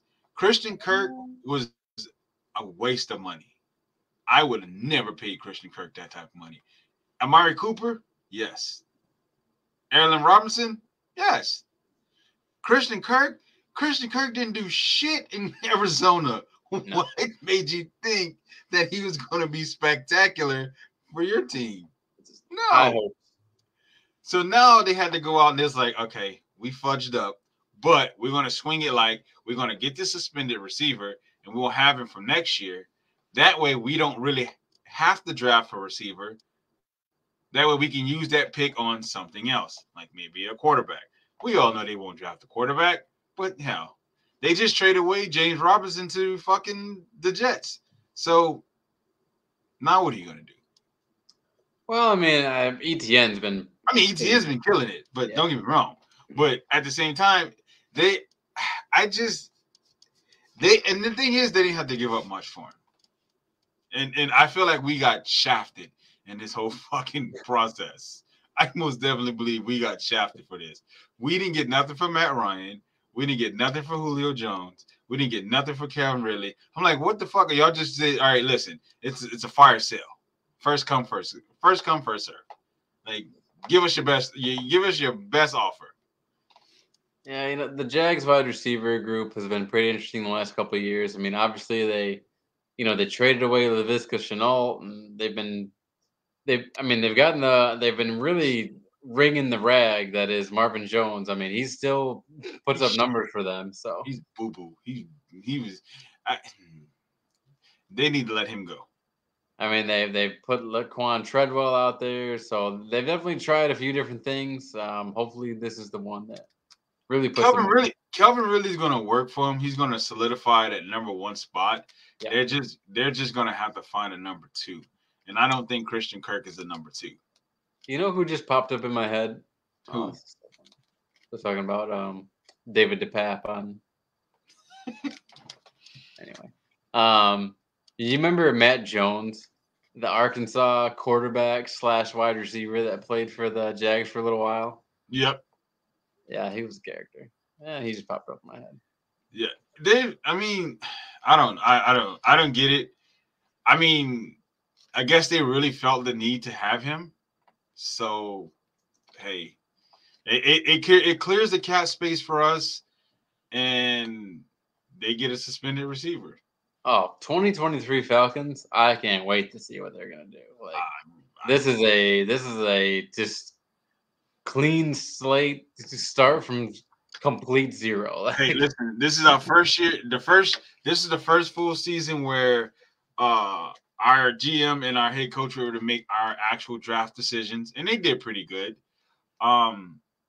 Dean Pease is doing great things with our defense. We just gotta our secondary just been bit by the injury bug, and that's the problem we're having. Yeah. Other than that, our offense, we need another wideout. We need somebody a number two, a solid number two. And we got to throw the ball more. The run game, we got the run game locked. We already knew Arthur Smith can get a run game going, but we got to be able to use that shit in other ways. So we'll see. We'll get more into that once we get to the scores. But yeah. Right now, with Nyheim Hines, Nyheim Hines going to the Buffalo Bills. That was a surprise. It was a surprise. And do you think this affects James Cook or Singletary? Devin Singletary more. James Cook. Me too. Yeah, somebody tried to say Singletary, and it's like, no, like James Cook's specialty was supposed to be catching the ball, and they went out and got a guy who catches the ball. Yeah, James Cook is in trouble. Yeah. James Cook is severely in trouble. If you have him in the fantasy as a flex, you might want to go ahead and bench him because he's not going to see a lot of field time. Because Nyheim Hines, with his specialty in Indianapolis, was this: to come in, third down, catch screens, catch passes out of the backfield. That's what he does. He lines up. He can line up outside. He can run routes. He adds a lot more value than James Cook does. So Buffalo, they simply have decided that the combination of Singletary and Josh Allen is more than enough running the ball. So they just need someone who is going to run good routes, securely catch the ball out of the backfield. And Nyheim Hines can pass block too. He can do that. And I'm not saying James Cook can't. He's only a rookie. But this is a playoff-bound team. And clearly, they just want to have depth and a guy who can definitely do what they're asking him to do. James Cook is definitely getting pushed back to the 3 spot. That's for sure. I don't know. Whoever said Singletary is in trouble is fucking retarded. Yeah, some rando in a group I'm in. What? Yeah, whoever said it was a fucking idiot. Devin Singletary is nowhere close to being in trouble. This is a James Cook problem.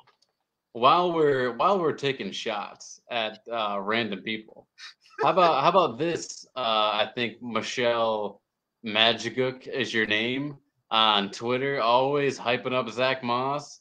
Well, now are you finally ready to admit that Zach Moss's fantasy relevance is dead? He was traded as a throwaway piece in this deal to the Colts. He will now be behind Jonathan Taylor, with absolutely no role on this team other than to be an injury fill-in for Jonathan Taylor. So are you finally ready to admit that your take on Zach Moss being this fantasy set the world on fire running back is over? The only reason why they said that is because they saw what he did last year. And a lot of his fantasy points came from inside the 5.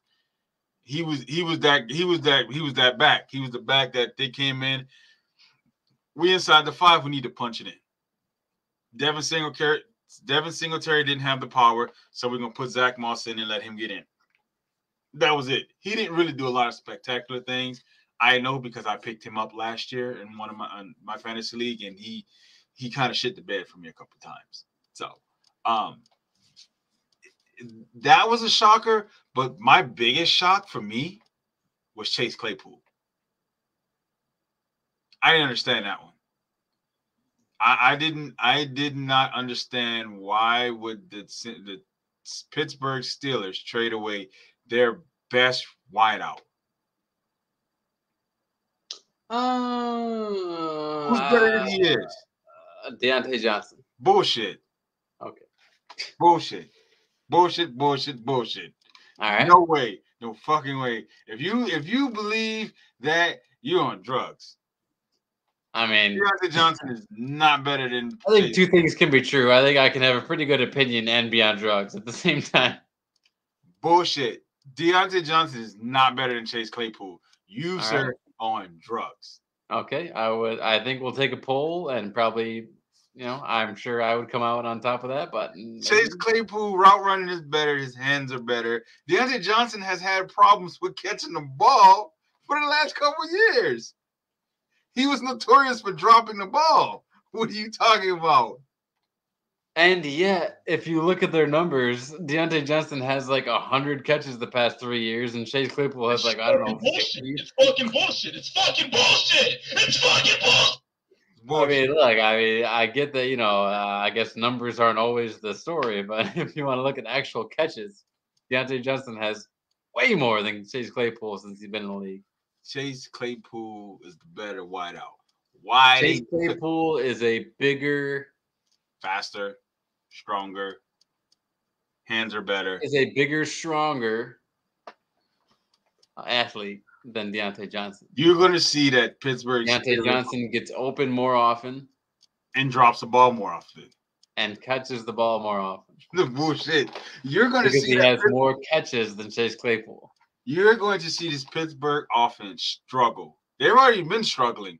You're going to see them struggle even more without Chase Claypool. You think Chase Claypool has made that much of a difference for Pittsburgh that all of a sudden they wouldn't have beat Tampa without him. This offense that has already been struggling Where was Deontay Johnson? Where was Deontay Johnson when they were beating when they would beat the Bucs? Nowhere to be found. He didn't do shit against the Dolphins. I think it was a surprise for me for them to trade Chase Claypool, but you know what? I think Mike Tomlin is like, hey, fire me. I want to be fired. Please fire me at the end of the year. Please fire me. You know what? I hope you're right, and I hope that Chase Claypool is just the answer that the Chicago Bears have been looking for.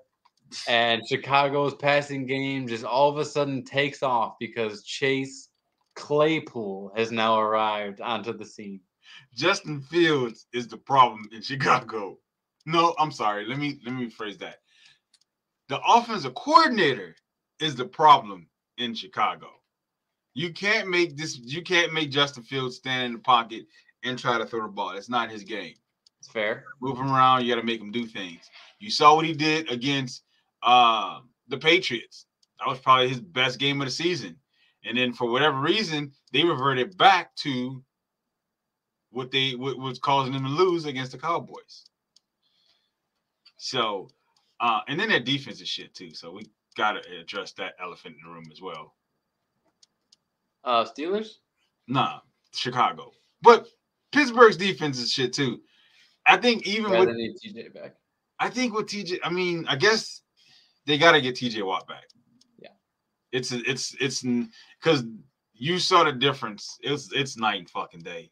It shouldn't be just one guy that makes that much of a difference, but apparently it's night and fucking day, dude. Like without TJ Watt, they ain't shit. They've lost every game except one since he's been out. But speaking of Pittsburgh, they made a move today that I'm a big fan of. Swapped some late round picks and got William Jackson III from the Washington Commies. So I like that. Why? Why did he? Why? They're young. They're banged up. I feel like their back end's fine. I mean, Minkah Fitzpatrick is still playing like a fucking maniac. I think they pass rush is the issue. Because, like I said, without TJ Watt, they can't pressure the quarterback. Yeah, they could definitely use some more pressure. I'd have traded for something, but I mean, if you want to show up, I mean, you can never have too many corners. Well, speaking of trading for a pass rusher, how about the Miami Dolphins getting Bradley Chubb? Miami Dolphins is like, I feel like they're in win now mode at this point. Definitely. And I also think they're trying to cover up the debacle of the Tua concussion shit. They're trying to bury. I think they're trying to bury that shit. Like, we don't need to answer questions about that anymore. They would love to have that be forgotten about. Melvin Ingram, Bradley Chubb, it's gonna be a problem. They're most definitely gonna be a problem on defense. I think they still have Agba. I think Yes, Emmanuel Agba. I want to say he's still there. Yeah. I feel like I heard his name recently, but so they got a team. Their defense, their front seven is good. Jalen Phillips out of Miami, I like him a lot. They're back. Their corners are good too. Xavier Howard, he's good. He is like man. He'll take out half the field. Javon Holland, don't get me started. Yeah, so they got talent.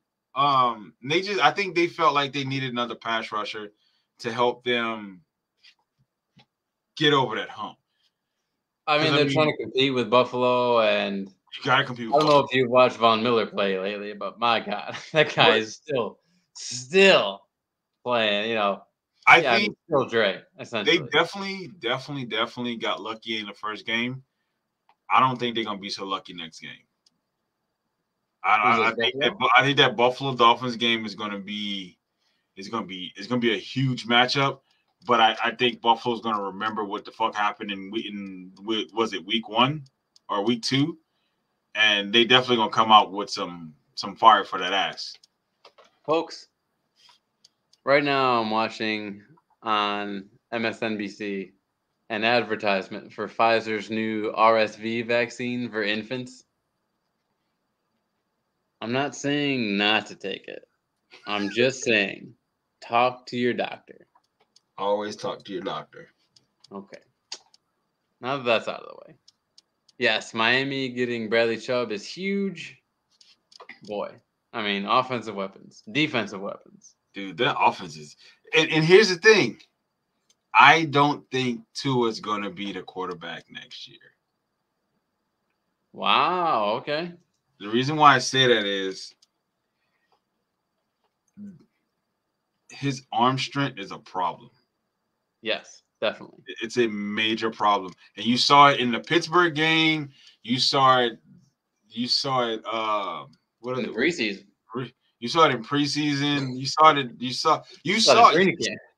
Like, you see it every week. He cannot hit Tyreek in stride. Every deep ball Tyreek has to come back for. Yeah. And the thing is this, if you're a corner, it's Tyreek Hill. Absolutely. You got to haul ass. But you also got to remember, there's Tua throwing him the ball. So this ball is going to be short. And I see that every deep ball he's thrown to Tyreek has been short. Let's say you're in charge of the Miami Dolphins. Mm-hmm. You're looking for a guy with a cannon of an arm. What are you willing to trade for Carson Wentz? Fuck nothing. I'd shit my hands and clap before I trade for Carson Wentz. You hear me? I would never. I would tear both my ACLs and run a lap before I fucking trade for Carson Wentz. Okay?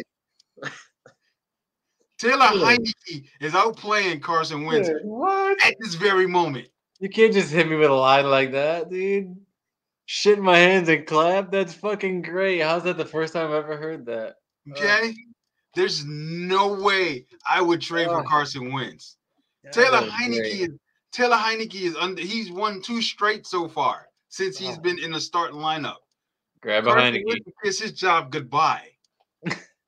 If you have Terry McLaurin, start him with Taylor Heineke as a starting QB. Please start him, because if not, don't wait for Carson to come back, because we already seen that shit. Yeah, Carson Wentz is dog shit. He's a terrible quarterback. Get in my hands and clap, dude. That was fucking great. He is awful. He's a terrible quarterback, and he should not be a quarterback. There are people who disagree. I don't. He's getting outplayed by Taylor Heineke right now. That's a problem. Man. If anything, I'm looking at Jacoby Brissett, Gardner Minshew. There's a few other guys that I would pick. He's not a bad quarterback, but his arm strength is a problem. That actually has been kind of interesting. I haven't heard a peep about Minshew recently. He played a little bit on Sunday. Obviously, they were blowing the Steelers' asses out, but he played a little bit on Sunday. But I can't do Tua. I can't. His arm strength is a problem for me. Like, do you understand? Like, you have Tyreek Hill. If you catch him in stride, it's a touchdown every time. Like, there's no way. Like, I could see, because there's been times where Patrick Mahomes, he's short. He threw it short, but that was because he was scrambling and he had to get the ball out. Right. But if he's standing straight up, he can't throw the ball. He can't do it. He can't make that throw. Even when he crow hops into the thing, and it's still short. It still ends up being short, and it's going to cause a problem. Somebody's going to get hurt, or either that or someone's going to realize like this shit's short, and I'm picking this off. He's like the island Chad Pennington. But I just don't see. I feel like they're gonna keep him, but if I was the GM of Miami, I wouldn't consider him my future. Like, you're not gonna win championships with Tua. I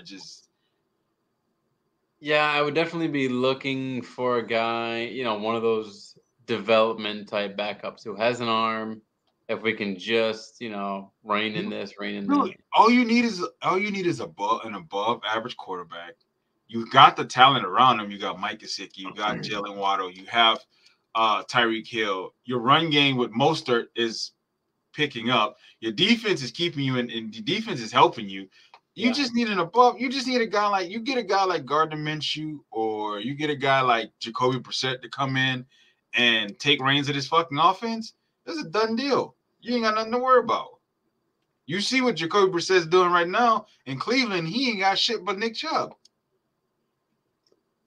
Nate, how do you feel about a team like the Detroit Lions trading their former first-round pick tight end T.J. Hawkinson to a division rival in the Minnesota Vikings for a second and fourth-round pick? Hold on.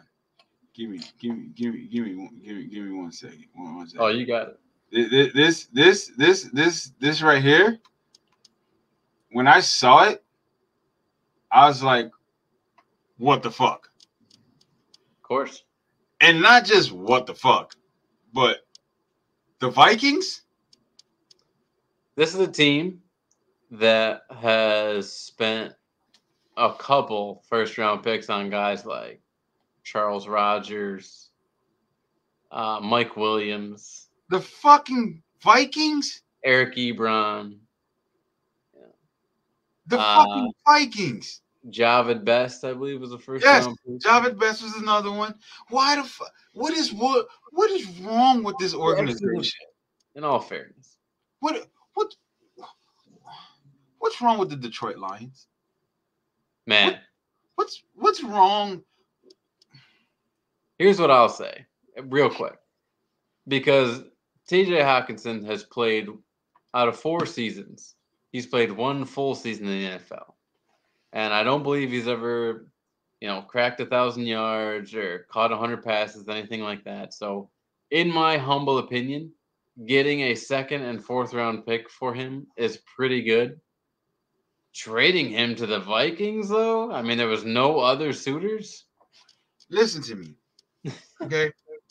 You got to look at this. T.J. Hawkinson's been in the league, what? 3 years?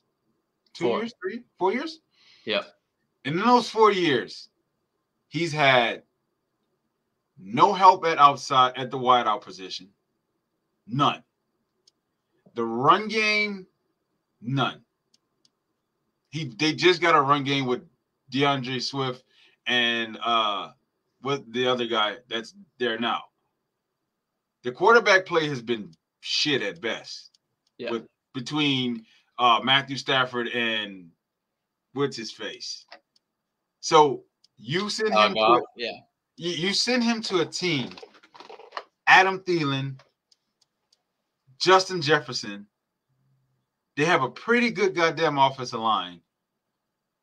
You got Cook in the backfield with Kirk Cousins. Who the fuck does that? Who loads up their enemy? We'll see. I mean, maybe they felt like this is a very expendable guy. I mean, look, that's like, and then here's the fucked up thing. Irv Smith just went down for 8 to 10 weeks. Oh, so now I'm not paying enough attention to my Yahoo league. He's going to get thrust into the offense. So now he has. My Yahoo leagues are suffering. So now he has 2 great wideouts. He has a good running back and a good offensive line with an above average quarterback. This shit is going to blow up in Detroit's face. Well, good thing Irv Smith was a bye-week fill-in. Note to self, drop Irv Smith. He is going to thrive in this offense. I hope you're right. I personally think this is going to be a win for the Lions. I think that getting this kind of return for him after again one single full season of mediocre production, decent production. Can you blame the mediocre production? And that's the thing, right? We're gonna find out because you've said it. Kirk Cousins' experience, weapons on the outside, supposedly innovative OC. So if Hawkinson's going to prove his worth, it should be this team, right? So we'll find out. I believe he is going to thrive in this offense. I believe he's going to make a big ass impact, especially in the middle of the field with Justin Jefferson and Adam Thielen on the outside. He's going to make a huge impact. Delvin Cook is going to it's going to be a big ass problem. They're already at the top of the division, and that's like that would be like me knowing I'm finna go fight this dude, and I'm gonna stop by his house weeks in advance. Hey, here's a little extra help to beat me. Like, what the fuck does that? I don't know. You just gave them extra firepower. I guarantee you, everybody in Minnesota right now is ecstatic right now for their offense. You think so? Absolutely. And the crazy thing is, they've not had great tight end play this season. Irv Smith, I think he's caught maybe a couple touchdowns, maybe one or two. Yeah, it's been average. Yeah. Yeah.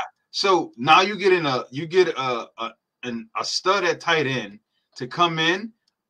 Get the fuck out of here. It's gonna be a problem. It's gonna be a big ass problem. And Detroit, you need to join the Packers.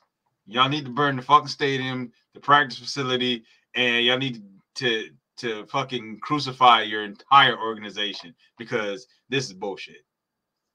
Well, I'll say this, especially for fantasy players in Detroit. If you are a DeAndre Swift owner, holy shit, what a frustrating year, dude. Anytime Swift is even healthy, it's like he still is giving up touchdowns to Jamal Williams. Exactly. What the hell, man? I mean, what a frustrating guy to have on your team. A guy who is fully healthy and still can't. Every time it's like, oh, Jamal Williams, 3 touchdowns. What the fuck, dude? I mean, hey, listen. This is where it is. This is where it's at.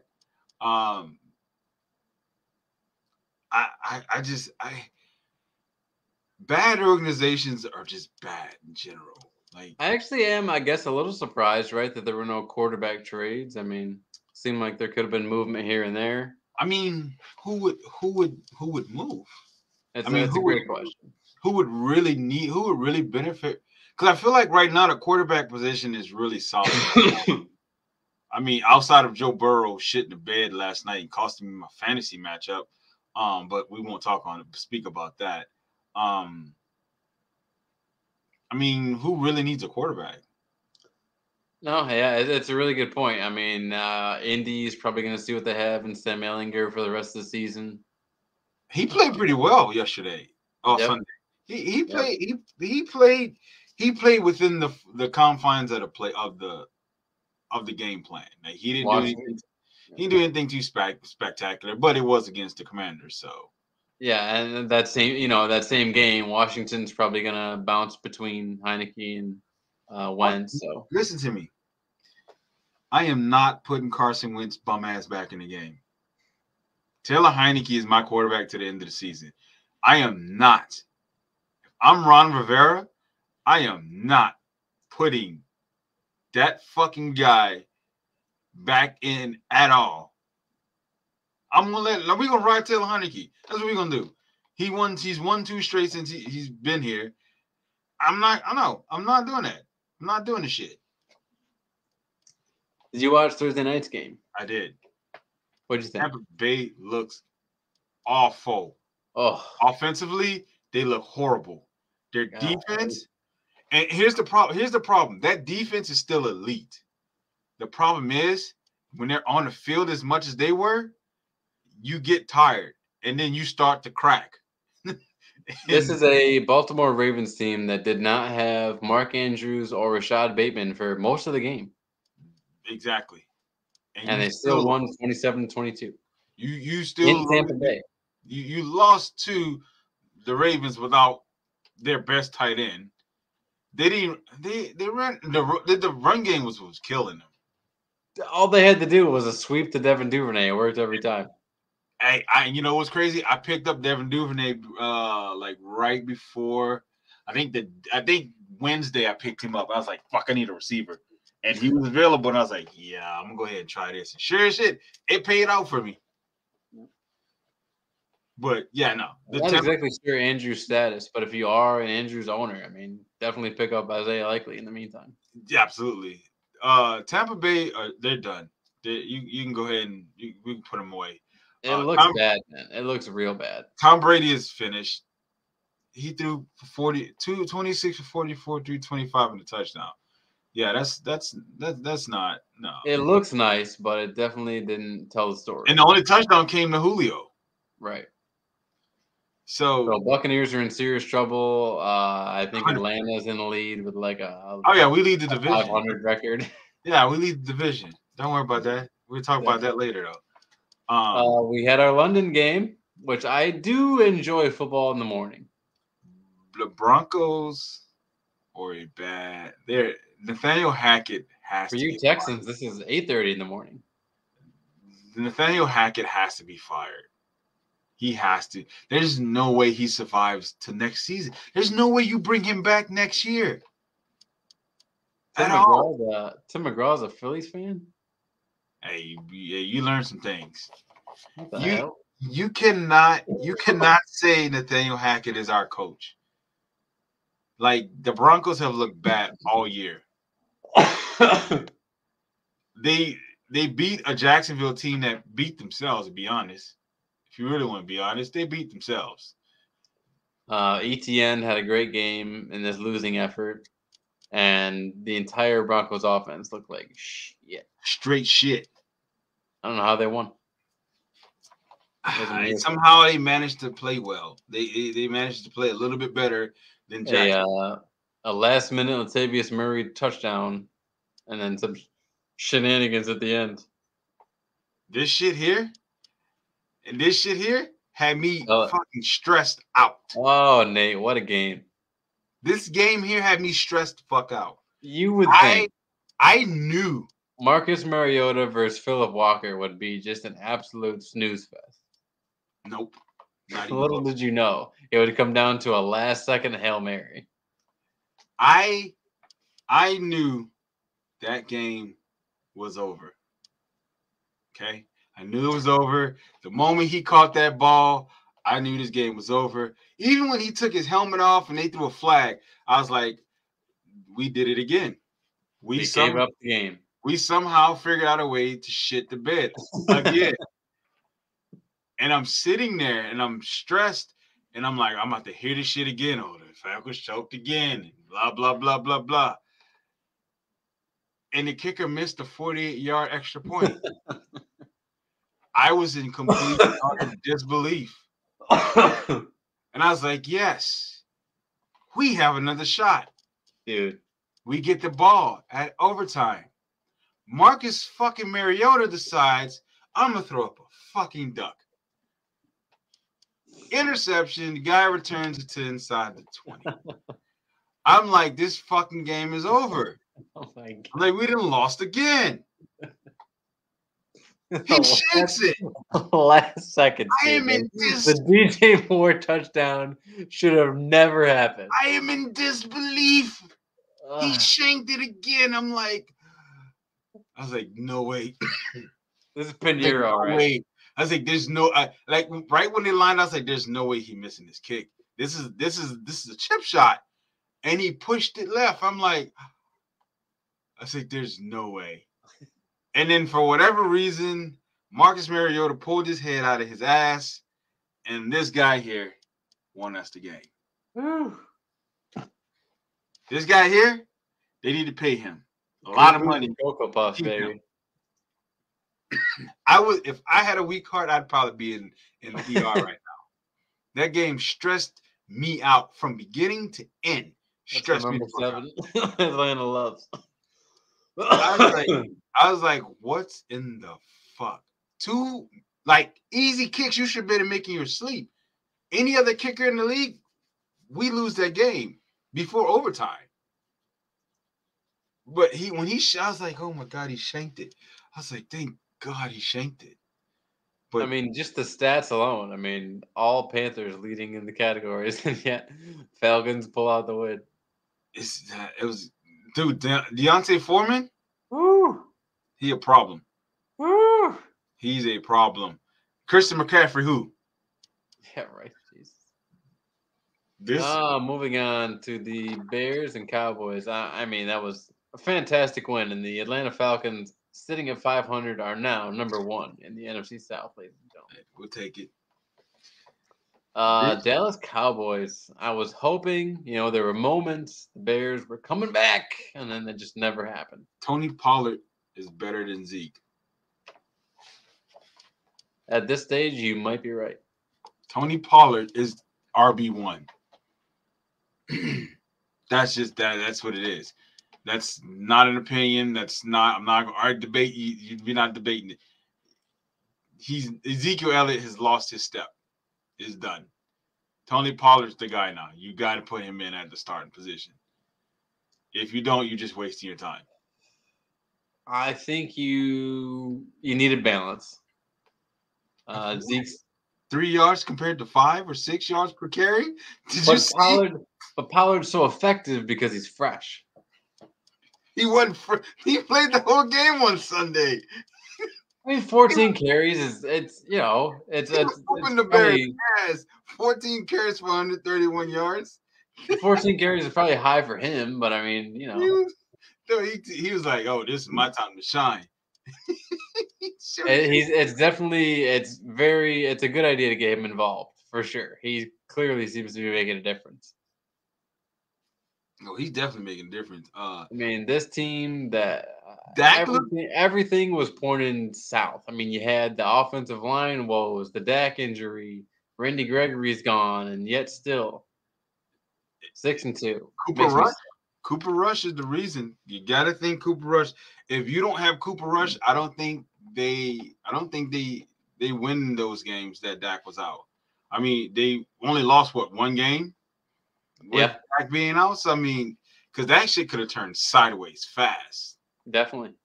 And I think a lot of people thought that was going to happen, but no one saw fucking Cooper Rush coming in and winning. Was it like 4 straight? And then losing 1 to the Eagles? But Dak looked healthy. He looked healthy. He looked good on Sunday. Yeah, Obviously, he looks better than Russell did coming back from his injury. yeah. Obviously, it's the Bears defense. You know, I think the Giants game when they play the Giants again is going to be a problem. I'm gonna be honest with you. The Eagles are the second best team in the NFL right now. Behind the Bills? Absolutely. There's nobody better than the Bills. I can't. So you're putting them ahead of the Chiefs? Yeah. Okay. If the Eagles and the Chiefs have to play, I think it's gonna be a problem. That defense, the Chiefs defense don't show me enough. They're not that. The Chiefs never really had a great defense. Right. They just had Patrick Mahomes. And when you're a quarterback and you have Tyreek Hill, so when you can keep a defense on the field for so long, you keep yours off the field and let them rest. I mean, yeah, it's easy. But I honestly, I gotta say the Eagles are the second best team, and I just don't see Dallas being able to beat them the second time around. It's gonna be a tough game, but yeah, it definitely will be. I'm telling you, dude, the Eagles, I've quickly they're a team to watch. I'd say so. Lions lose here, 1-6. It was a good game. I can't lie to you. That game, they went back. They were back and forth. It was an up and down game. But the Lions always tend to figure out how to way to lose games. So that's the Lions being the Lions. You want to root for him so bad. So fucking bad. And then you get a guy in there that's extremely likable, and Dan Campbell. Yep. And he couldn't coach his way out of a fucking paper bag. I personally get you so far. I personally believe that the Lions are going to have the number 1 draft pick this year. They're 1-6 now. They're going to have they're going to have the number 1 pick. They're either going to take CJ Stroud, Bryce Young. I think they might go with for me personally, I would probably go with Bryce Young because he's the better athlete, but right. We'll have to see. But you have to take a quarterback. You cannot keep Jared Goff back there. No. This game was fun too. The Vikings 6-1. I mean, quietly. This game was fun. This game was fun. It was fun to watch. Kyler Murray. I want to get this guy a chance. I really do. I want to give Kyler Murray a chance. I want to believe he can be that guy. I just don't believe that guy.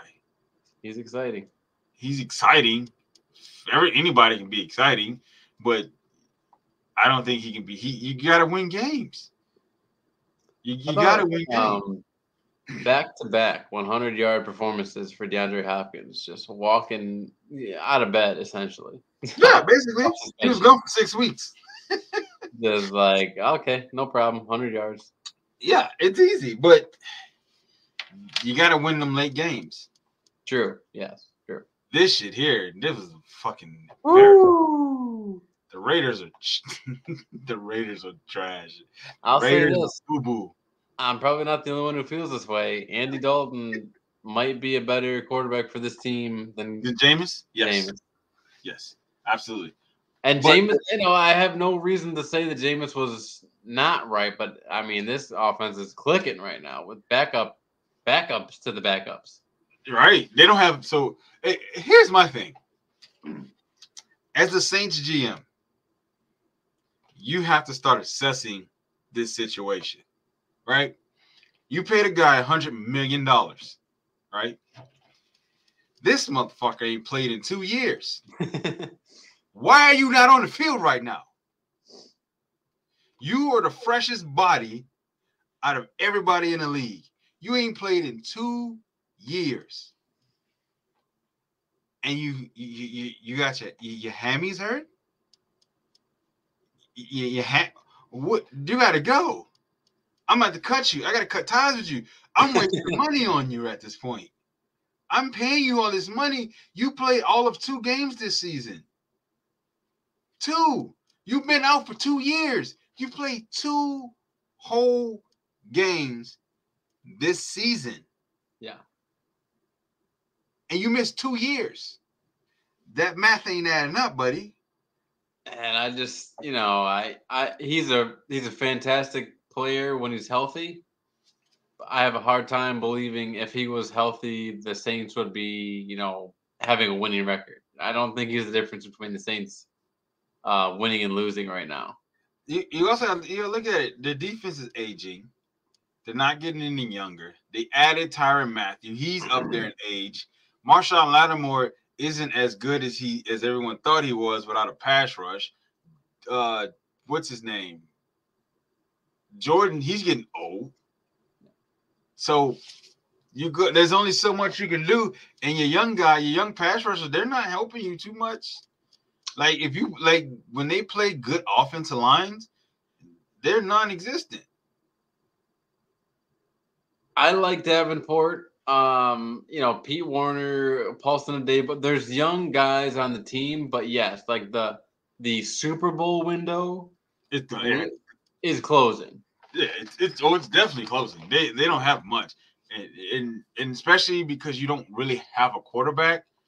Like there's only so much you can do with Taysom Hill. Right. You're gonna need a real quarterback. They tried that shit. They was like, oh, we can run with Taysom. Taysom, once people figured out Taysom's game, and you know what team figured him out first? The Eagles. Yeah. No, it was that game because Taysom was going to run until they played the Eagles, and the Eagles shut that shit up quickly. I was happy to see that. Let's talk about a boring game, dude. My God. Zach Wilson is trash. I defended Zach Wilson for 2 years. I've defended him his rookie season. I defended him last year. I was like, man, he got beat up a lot last year. It wasn't his fault. Zach Wilson is what is it? He is spoiled oatmeal. That's what he is. He's shit. He's terrible. He's a bad quarterback. And you can't tell me otherwise. I have been waiting for he probably has a single play, right? But I've been waiting for like a succession of plays. A couple of plays to say, okay, like maybe the play calling, maybe the coach, but ultimately this is a really good player. I don't see that in Zach Wilson yet. I have not seen a single play to make me go, oh yeah, under the right circumstances, he will be awesome. I haven't seen that yet. I don't see a circumstance where he's gonna be a Pro Bowler. Right. At some point, he is what the Jets have to deal with right now. I would have kept Joe Flacco in until Joe Flacco started becoming a problem. I mean, crazy as that sounds, he had the offense moving. I would have kept Joe Flacco as my starter. I wouldn't have just threw him back in at this point because it showed. There was like two bad interceptions. And these interceptions were bad. Like it's just like he just said, fuck it. I'm just gonna throw that right there. And then I'm just like, what the fuck? The worst one I saw is he was trying to throw it out of bounds. And it didn't make it. I'm like, what the fuck are you doing? Just throw the shit out of bounds. I don't even care if you get past the line of scrimmage. Just throw it out of bounds. Don't throw an interception. And he throws it, and it doesn't even make. I'm like, this motherfucker here. I have defended Zach Wilson for 2 years now. Okay. I blamed the offensive line last year for him. He got beat up last year. They made some moves to help that.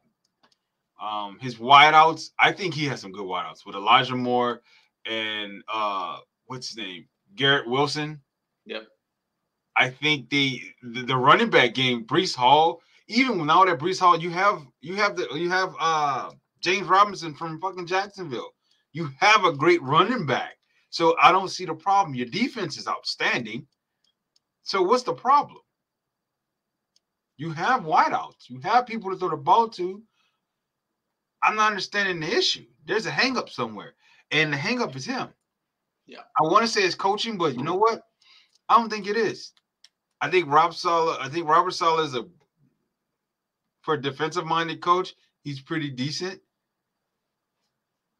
But Zach Wilson, he's the problem.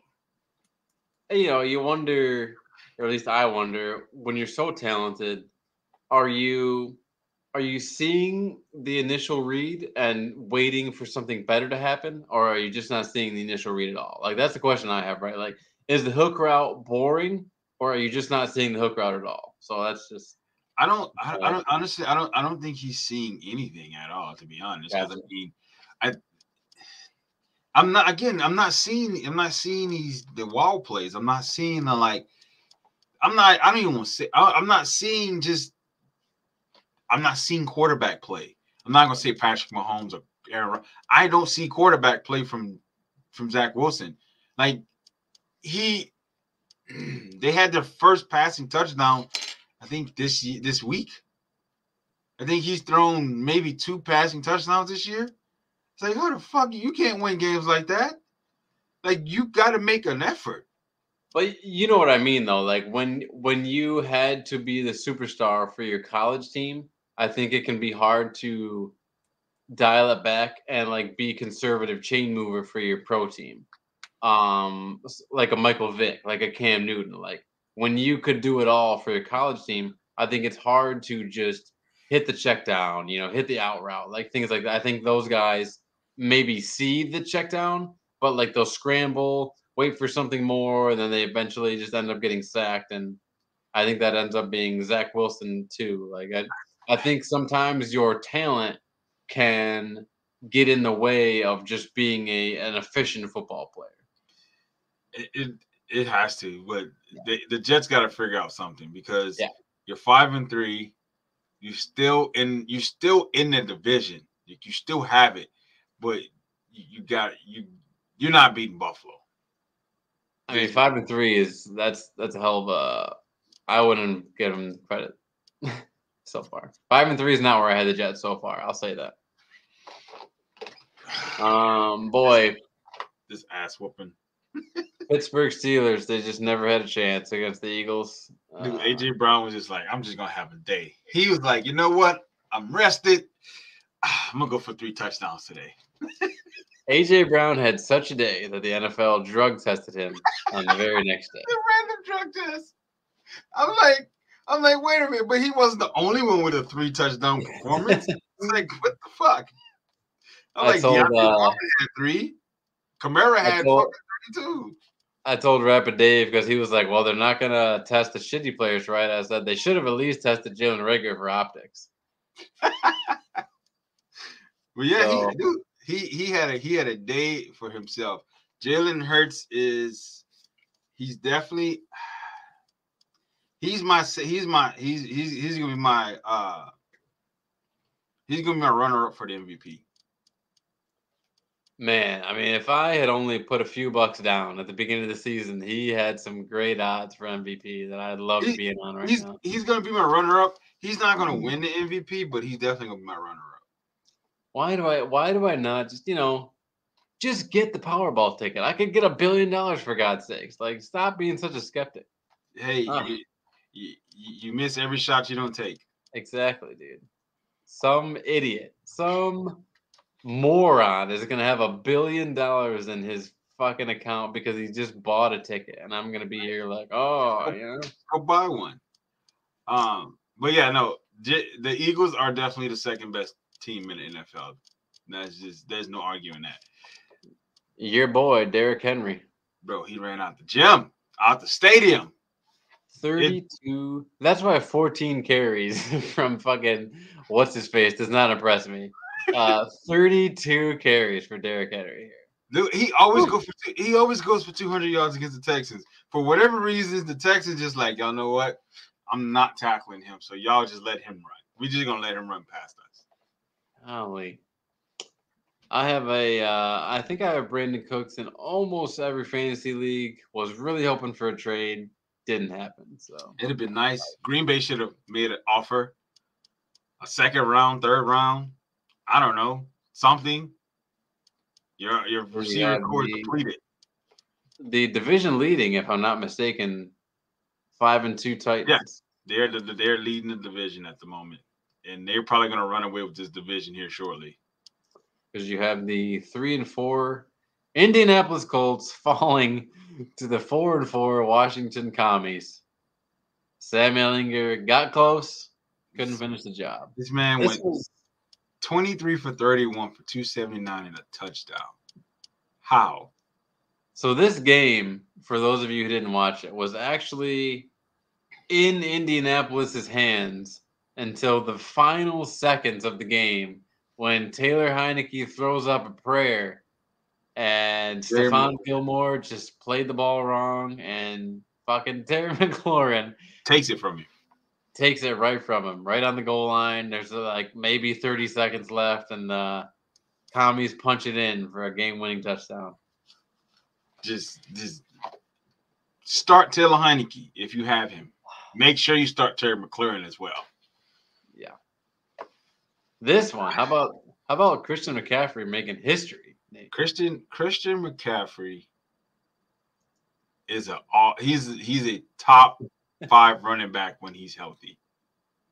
I mean, I think it was like him, Walter Payton, Jim Brown, and like 2 other Gale Sayers. Like it was him and like 3 other guys who have ever thrown for a touchdown, ran for a touchdown, and caught a touchdown in the same all in the same game. Jesus. The Rams are done. You can go ahead and stick a fork. Dude, the Rams? Rams are done. Matthew Stafford. Listen here, Matthew. It's time to retire. Okay? You're a bad quarterback. You got lucky last year. It's time to retire. You watched that girl fall off stage and you didn't offer any help? None whatsoever. You did nothing for her. You turned around and laughed for all we knew. I think Von Miller, and it's the saddest part about this, Von Miller made a difference on this team. He made the absolute difference on this goddamn team. And now that he's not here, that defense isn't the same. Isn't that crazy? It's insane. It's insane. The crazy thing is he didn't do much of nothing last year, but just him being on the field was enough. This defense is the Rams defense it's bad. It's not as great. Jalen Ramsey is not looking like the best corner in the game right now. Aaron Donald has been damn near invisible. And Matthew Stafford, he's being Matthew Stafford. There's just, I mean, this Rams team is all about like rhythm and clicking and play calling, and the play action leads into the big pass, and the defense plays off the offense, and it's just like none of that's happening this year. It's just complete stuck in first gear. Cam Akers took the league by storm last year. He fell on his face this year. Now I'm surprised they didn't trade him. Darrell Henderson he has a couple pop plays, but that's really, really it. So right, he's definitely not he's not Todd Gurley. The Rams are probably going to miss the playoffs this year. Yep. Well, this was nice to see. Geno finally the Giants losing a game. Listen to me. The Giants are a deal. They're a problem.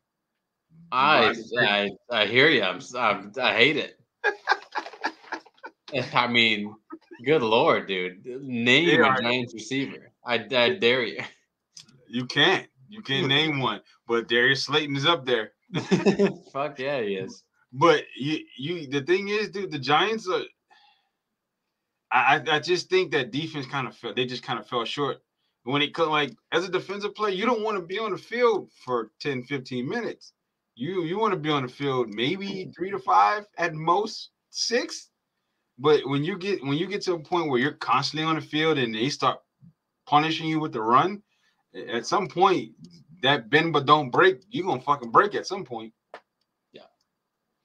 So I think they're going to bounce back next week. The Seahawks are on fire. Geno Smith is playing a whole lot better than fucking Russell Wilson is. So I think that trade benefited. I think the Seahawks won that trade. I think so. I mean, Kenneth Walker looks really sharp right now. Even this no-name defense for the Seahawks has stepped up the past 3 weeks. I mean, they shut down Justin Herbert last week, and now they got this big win at home against the Giants. So it's nice to see. Yeah, it's definitely nice to see. I'm gonna say this, and I say this once, but I'm gonna say it again. The Buffalo Bills are the best team in the NFL. Agreed. No, there's no question, there's no arguing. Josh Allen is this league's MVP. He's gonna. Josh Allen, I mean, was fantastic last year, but last year, at least Patrick Mahomes was also fantastic. So there was kind of this like balance. It's not. It's all Josh Allen this year. It's not even close this year. Yeah. Josh Allen is playing his ass off. Him and Stephon Diggs are the best quarterback receiver duo in the game right now. Yep. And they put the only hang up I have with them is they put up 3 points in the second half. That's fair. Yeah. That's my only hang up with this team. And you put it you allow Green Bay to hold you to 3 points in the second half. Now, mind you, granted, the defense kept you in the game because at any point that game, them holding you 3 points could have cost you the game. But with Green Bay being depleted, at the receivers position, there's only so much they could do. So there will come a point, and I mean they've already lost one game. There will come a point when a team effectively shuts down Stephon Diggs, and they need to rely on someone else. Gabe Davis. Dude, right. Like, is it going to be Gabe Davis, like with the big games he can have, or is it just going to be like? So that's what this Buffalo team. If I was going to be a skeptic, if I was going to say anything like critique this team, I would say when the shit hits the fan and Stephon Diggs just cannot get open, like, what's your plan B? So, is it run the ball with Singletary? Is it Gabe Davis? Is it Josh Allen running the ball? Because goddamn, man, when he runs the ball, no one wants to get in front of him. So, and that's my biggest thing. Is like for me is the question. I'm like, I watched the game on Sunday, and I'm just like, how do you lose Stephon Diggs? He's not that fast. He's not a Tyreek Hill. He's not. Right. He's not a Miko Hardman type guy. But he's like a 4th round pick out of Maryland. Somehow he manages to get behind your defense, and I'm like, what the fuck are y'all doing? I'm like, why is it? And every time they pan the camera, why is it 1-on-1? What are you doing? This is Stephon Diggs right now is probably the best receiver right now in the league, and you got one. No. You need to do bracket or something. You need to put a safety over top, keep a corner underneath, vice versa. I don't know. You need to do something because there's no reason for this shit to be playing out this way. It was definitely a disappointment that Green Bay didn't grab someone for the trade deadline. But, Allen Lazard will be back. He's been pretty good so far. I think that's their hope. Dude, listen, this whole Green Bay thing it's always been this way. Yeah. They hadn't drafted a player in the first round, a skills player, since 2002. That's 20 years. On the one hand, like, you got to respect the success they've had, doing it the way they've done it. But on the other hand, success?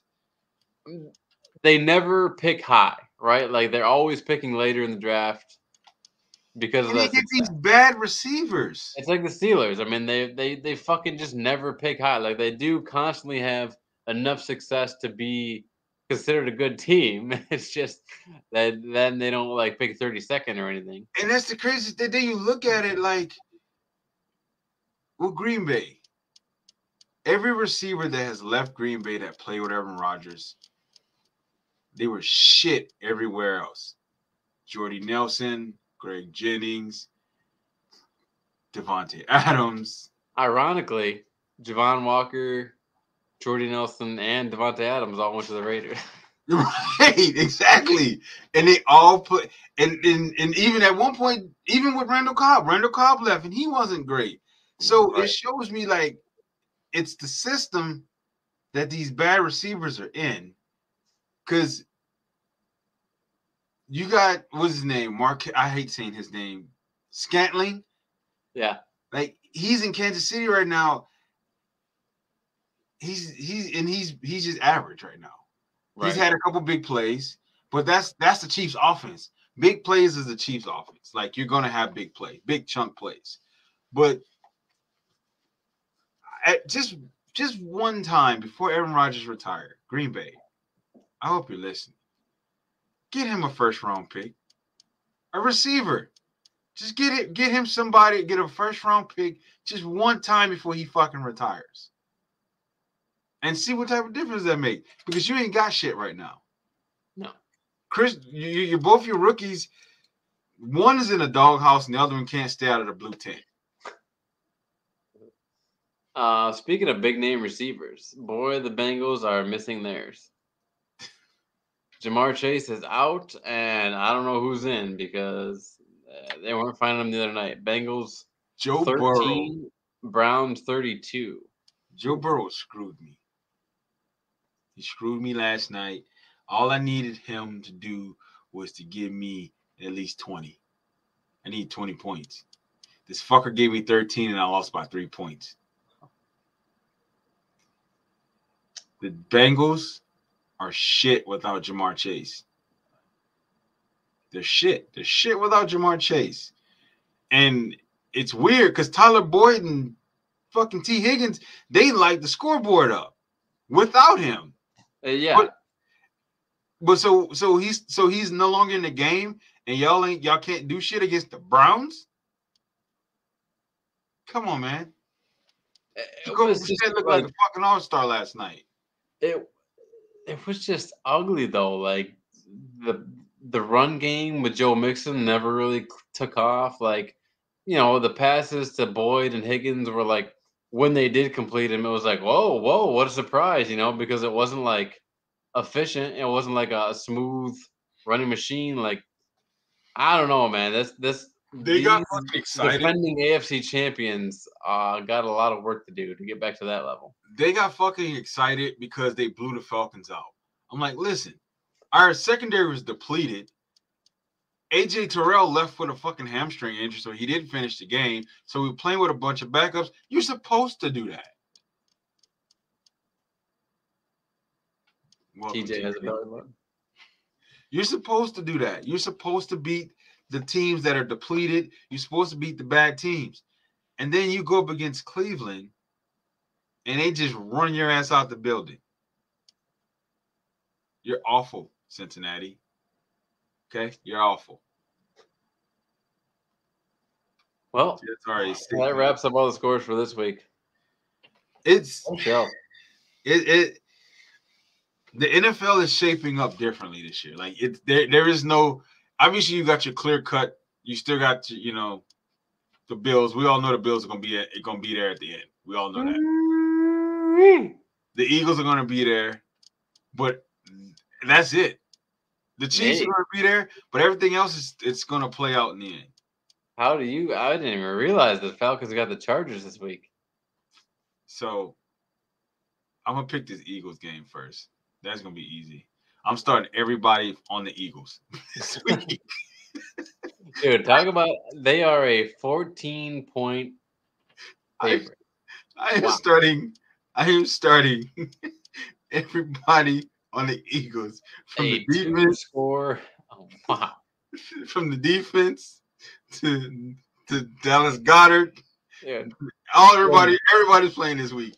When Buffalo was getting 11, I thought that was disrespect. Holy shit!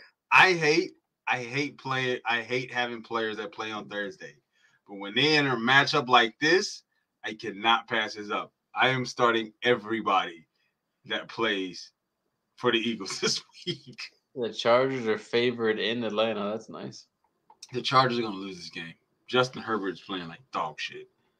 Miami favored in Chicago. That's it. Dolphins, easy. Dolphins. That's not even a fucking question. Here's a good one. Battle of the Big Cats. Panthers Bengals in Cincinnati. Cincinnati 7-point favorite. I gotta give it to Cincinnati. Oh. I got to, because I think at some point that PJ Walker is gonna fizzle out. That hot streak is gonna burn out, and it's gonna catch up to him. But if they can keep Deontay Foreman running the ball, they might be okay. But I definitely have to pick Cincinnati in that one. This is easy. I'm going with Detroit. I'm going to say Detroit's going to win this game. Oh, he said that was easy for you, huh? I'm going to say Detroit's going to win this game. I just don't see them bouncing back in this game. You don't have receivers. You don't have wideouts. So Aaron Jones can only do so much. A.J. Dillon can only do so much for you. Romeo Doubs is okay at best. So, yeah. Folks, when you have an over-under that's less than 40, don't watch that game. The Patriots taking on the Colts, don't watch that game. Bill Belichick against young quarterbacks, it's a done deal. Patriots. Mac Jones versus Sam Ehlinger, don't watch that game. Good Lord. Now, TJ's Jets hosting the Buffalo Bills, mere 13-point favorites. Buffalo. You can't even make this. This is not even a contest. Zach Wilson is going to be running for his fucking life on Sunday. Minnesota 3.5 over the Commanders. Minnesota. Easy. Minnesota. Vegas, a 1-point favorite in Jacksonville. I actually like Jacksonville there. I do. I like Jacksonville because Derek Carr is shit. I like Jacksonville to take this game. This Arizona? is Seattle. That's the highest point total. Oh, Geno Smith's on the tear. He's playing great football. The Cardinals are up and down. DeAndre Hopkins is going to go for 100, but their defense got some issues. Tampa Bay versus the LA Rams should be really good game. This is going to be the Rams. The Rams should win this game. Unfortunately, this has the feeling of a shit game because these teams have been playing like shit. I gotta take the Rams. They gotta take advantage of the depleted Bucks team. You have to. Like, the offensive line isn't great. Brady is playing like shit. They can't run the ball. You have to be able to take this. So I gotta go Rams in this one. Oh, TJ left. TJ left already just because I didn't read his comment about starting Cam Newton. This game is gonna be fun. You like this game? Chiefs, Titans? Titans and Chiefs is going to be a fun game. Okay. Derrick Henry, Patrick Mahomes. I think this is going to be a fun game. I think this is going to be a fun game for sure. They're both 5-2. That's a good point. I don't know. It's a toss up. I'm probably going to say Chiefs because that Titans defense is a wee bit suspect, but if you can get Derrick Henry going early, like you did against the Texans, you can control the game. So it doesn't matter to you if Willis or Tannehill plays? You think it's the same odds? Yeah, I think so. I mean, okay. I think with Malik Willis, if you can get him to go, you have more options with him. You have the run pass option, and that's a fucking dangerous thing when you have Derrick Henry back there. Right. Like you got to respect the run one way or the other. So if you don't, then that's gonna be a problem for you. So I think I would start Malik Willis and keep him in, and then just use his strengths, use his legs, move the pocket, play action, get that Chiefs defense to bite, and they will, because they will. And just control the clock. Honestly, that's how you beat Patrick Mahomes. Control the clock. Yeah, you drafted the kid for a reason. At the same time, you're 5-2. You don't want to fuck that up. So it's like, oh. And that's it. But if Tannehill's not healthy, then you got to go with the young guy. For sure. Yeah, you got to go with whoever's giving you the best chance. For sure. Monday night, baby. I think it's gonna be awesome. Ravens and Saints. Yeah, New Orleans hosting Baltimore. Taysom Hill versus Lamar Jackson. And you mentioned it mostly. I didn't even really bring it up enough. Ravens now have Roquan Smith on the team. Bro, Patrick Queen and Roquan Smith. Ooh, You talking about a tandem? Get the fuck out of here. Good luck. LSU and Georgia. Good luck with that, because that's gonna be a problem. I think the Ravens can take this one. Okay. I think so.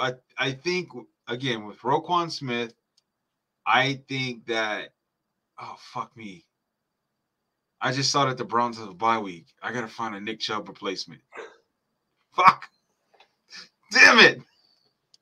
This guy, he's worried about a single bye week replacement. Jesus. Life must be good in fantasy.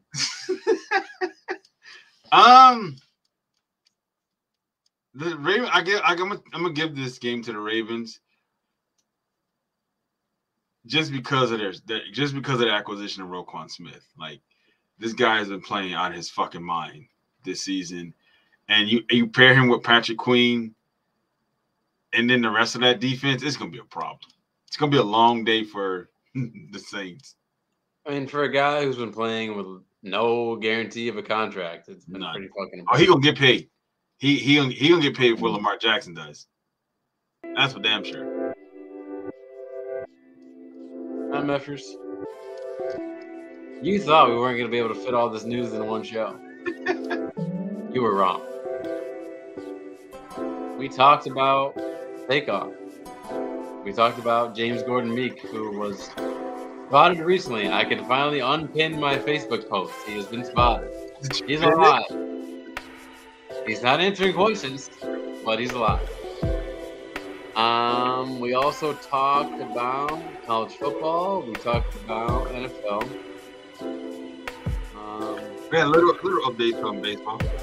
A little bit of baseball, yes. The Astros are going to win, believe it or not. It's still 7-0. Oh shit, the Phillies were up. Yeah, I said that wrong. The Phillies are up. 7-0. The Philadelphia Phillies are winning the World Series Game 2 right now. It's game 3, man. No, it's game. Jesus Christ. Okay. The Philadelphia Phillies lead this series 2-1. They won tonight. Oh my god. So is the next game wins? Is it best out of 5 or best out of 7? It's best of 7. Oh, okay. Yeah. Yep. Yeah, NBA's still kicking. Kyrie Irving's pissing people off. I'm sure we'll talk about that next week. I meant to bring it up, but I fucking forgot about it. MFers, you know what time it is. We love you. Catch us every Tuesday. About 9, we're in this area. 9:30, 9-ish. We'll make the announcement. You'll catch it. If you're on YouTube, like, follow, share, subscribe. Do all that sorts of things. Anything before we get out of here, Nate? It's been a wild show. Yeah, it's been a wild show. We're getting a lot. Our shows are getting a lot longer. So. Yeah, my God. Bye, everyone.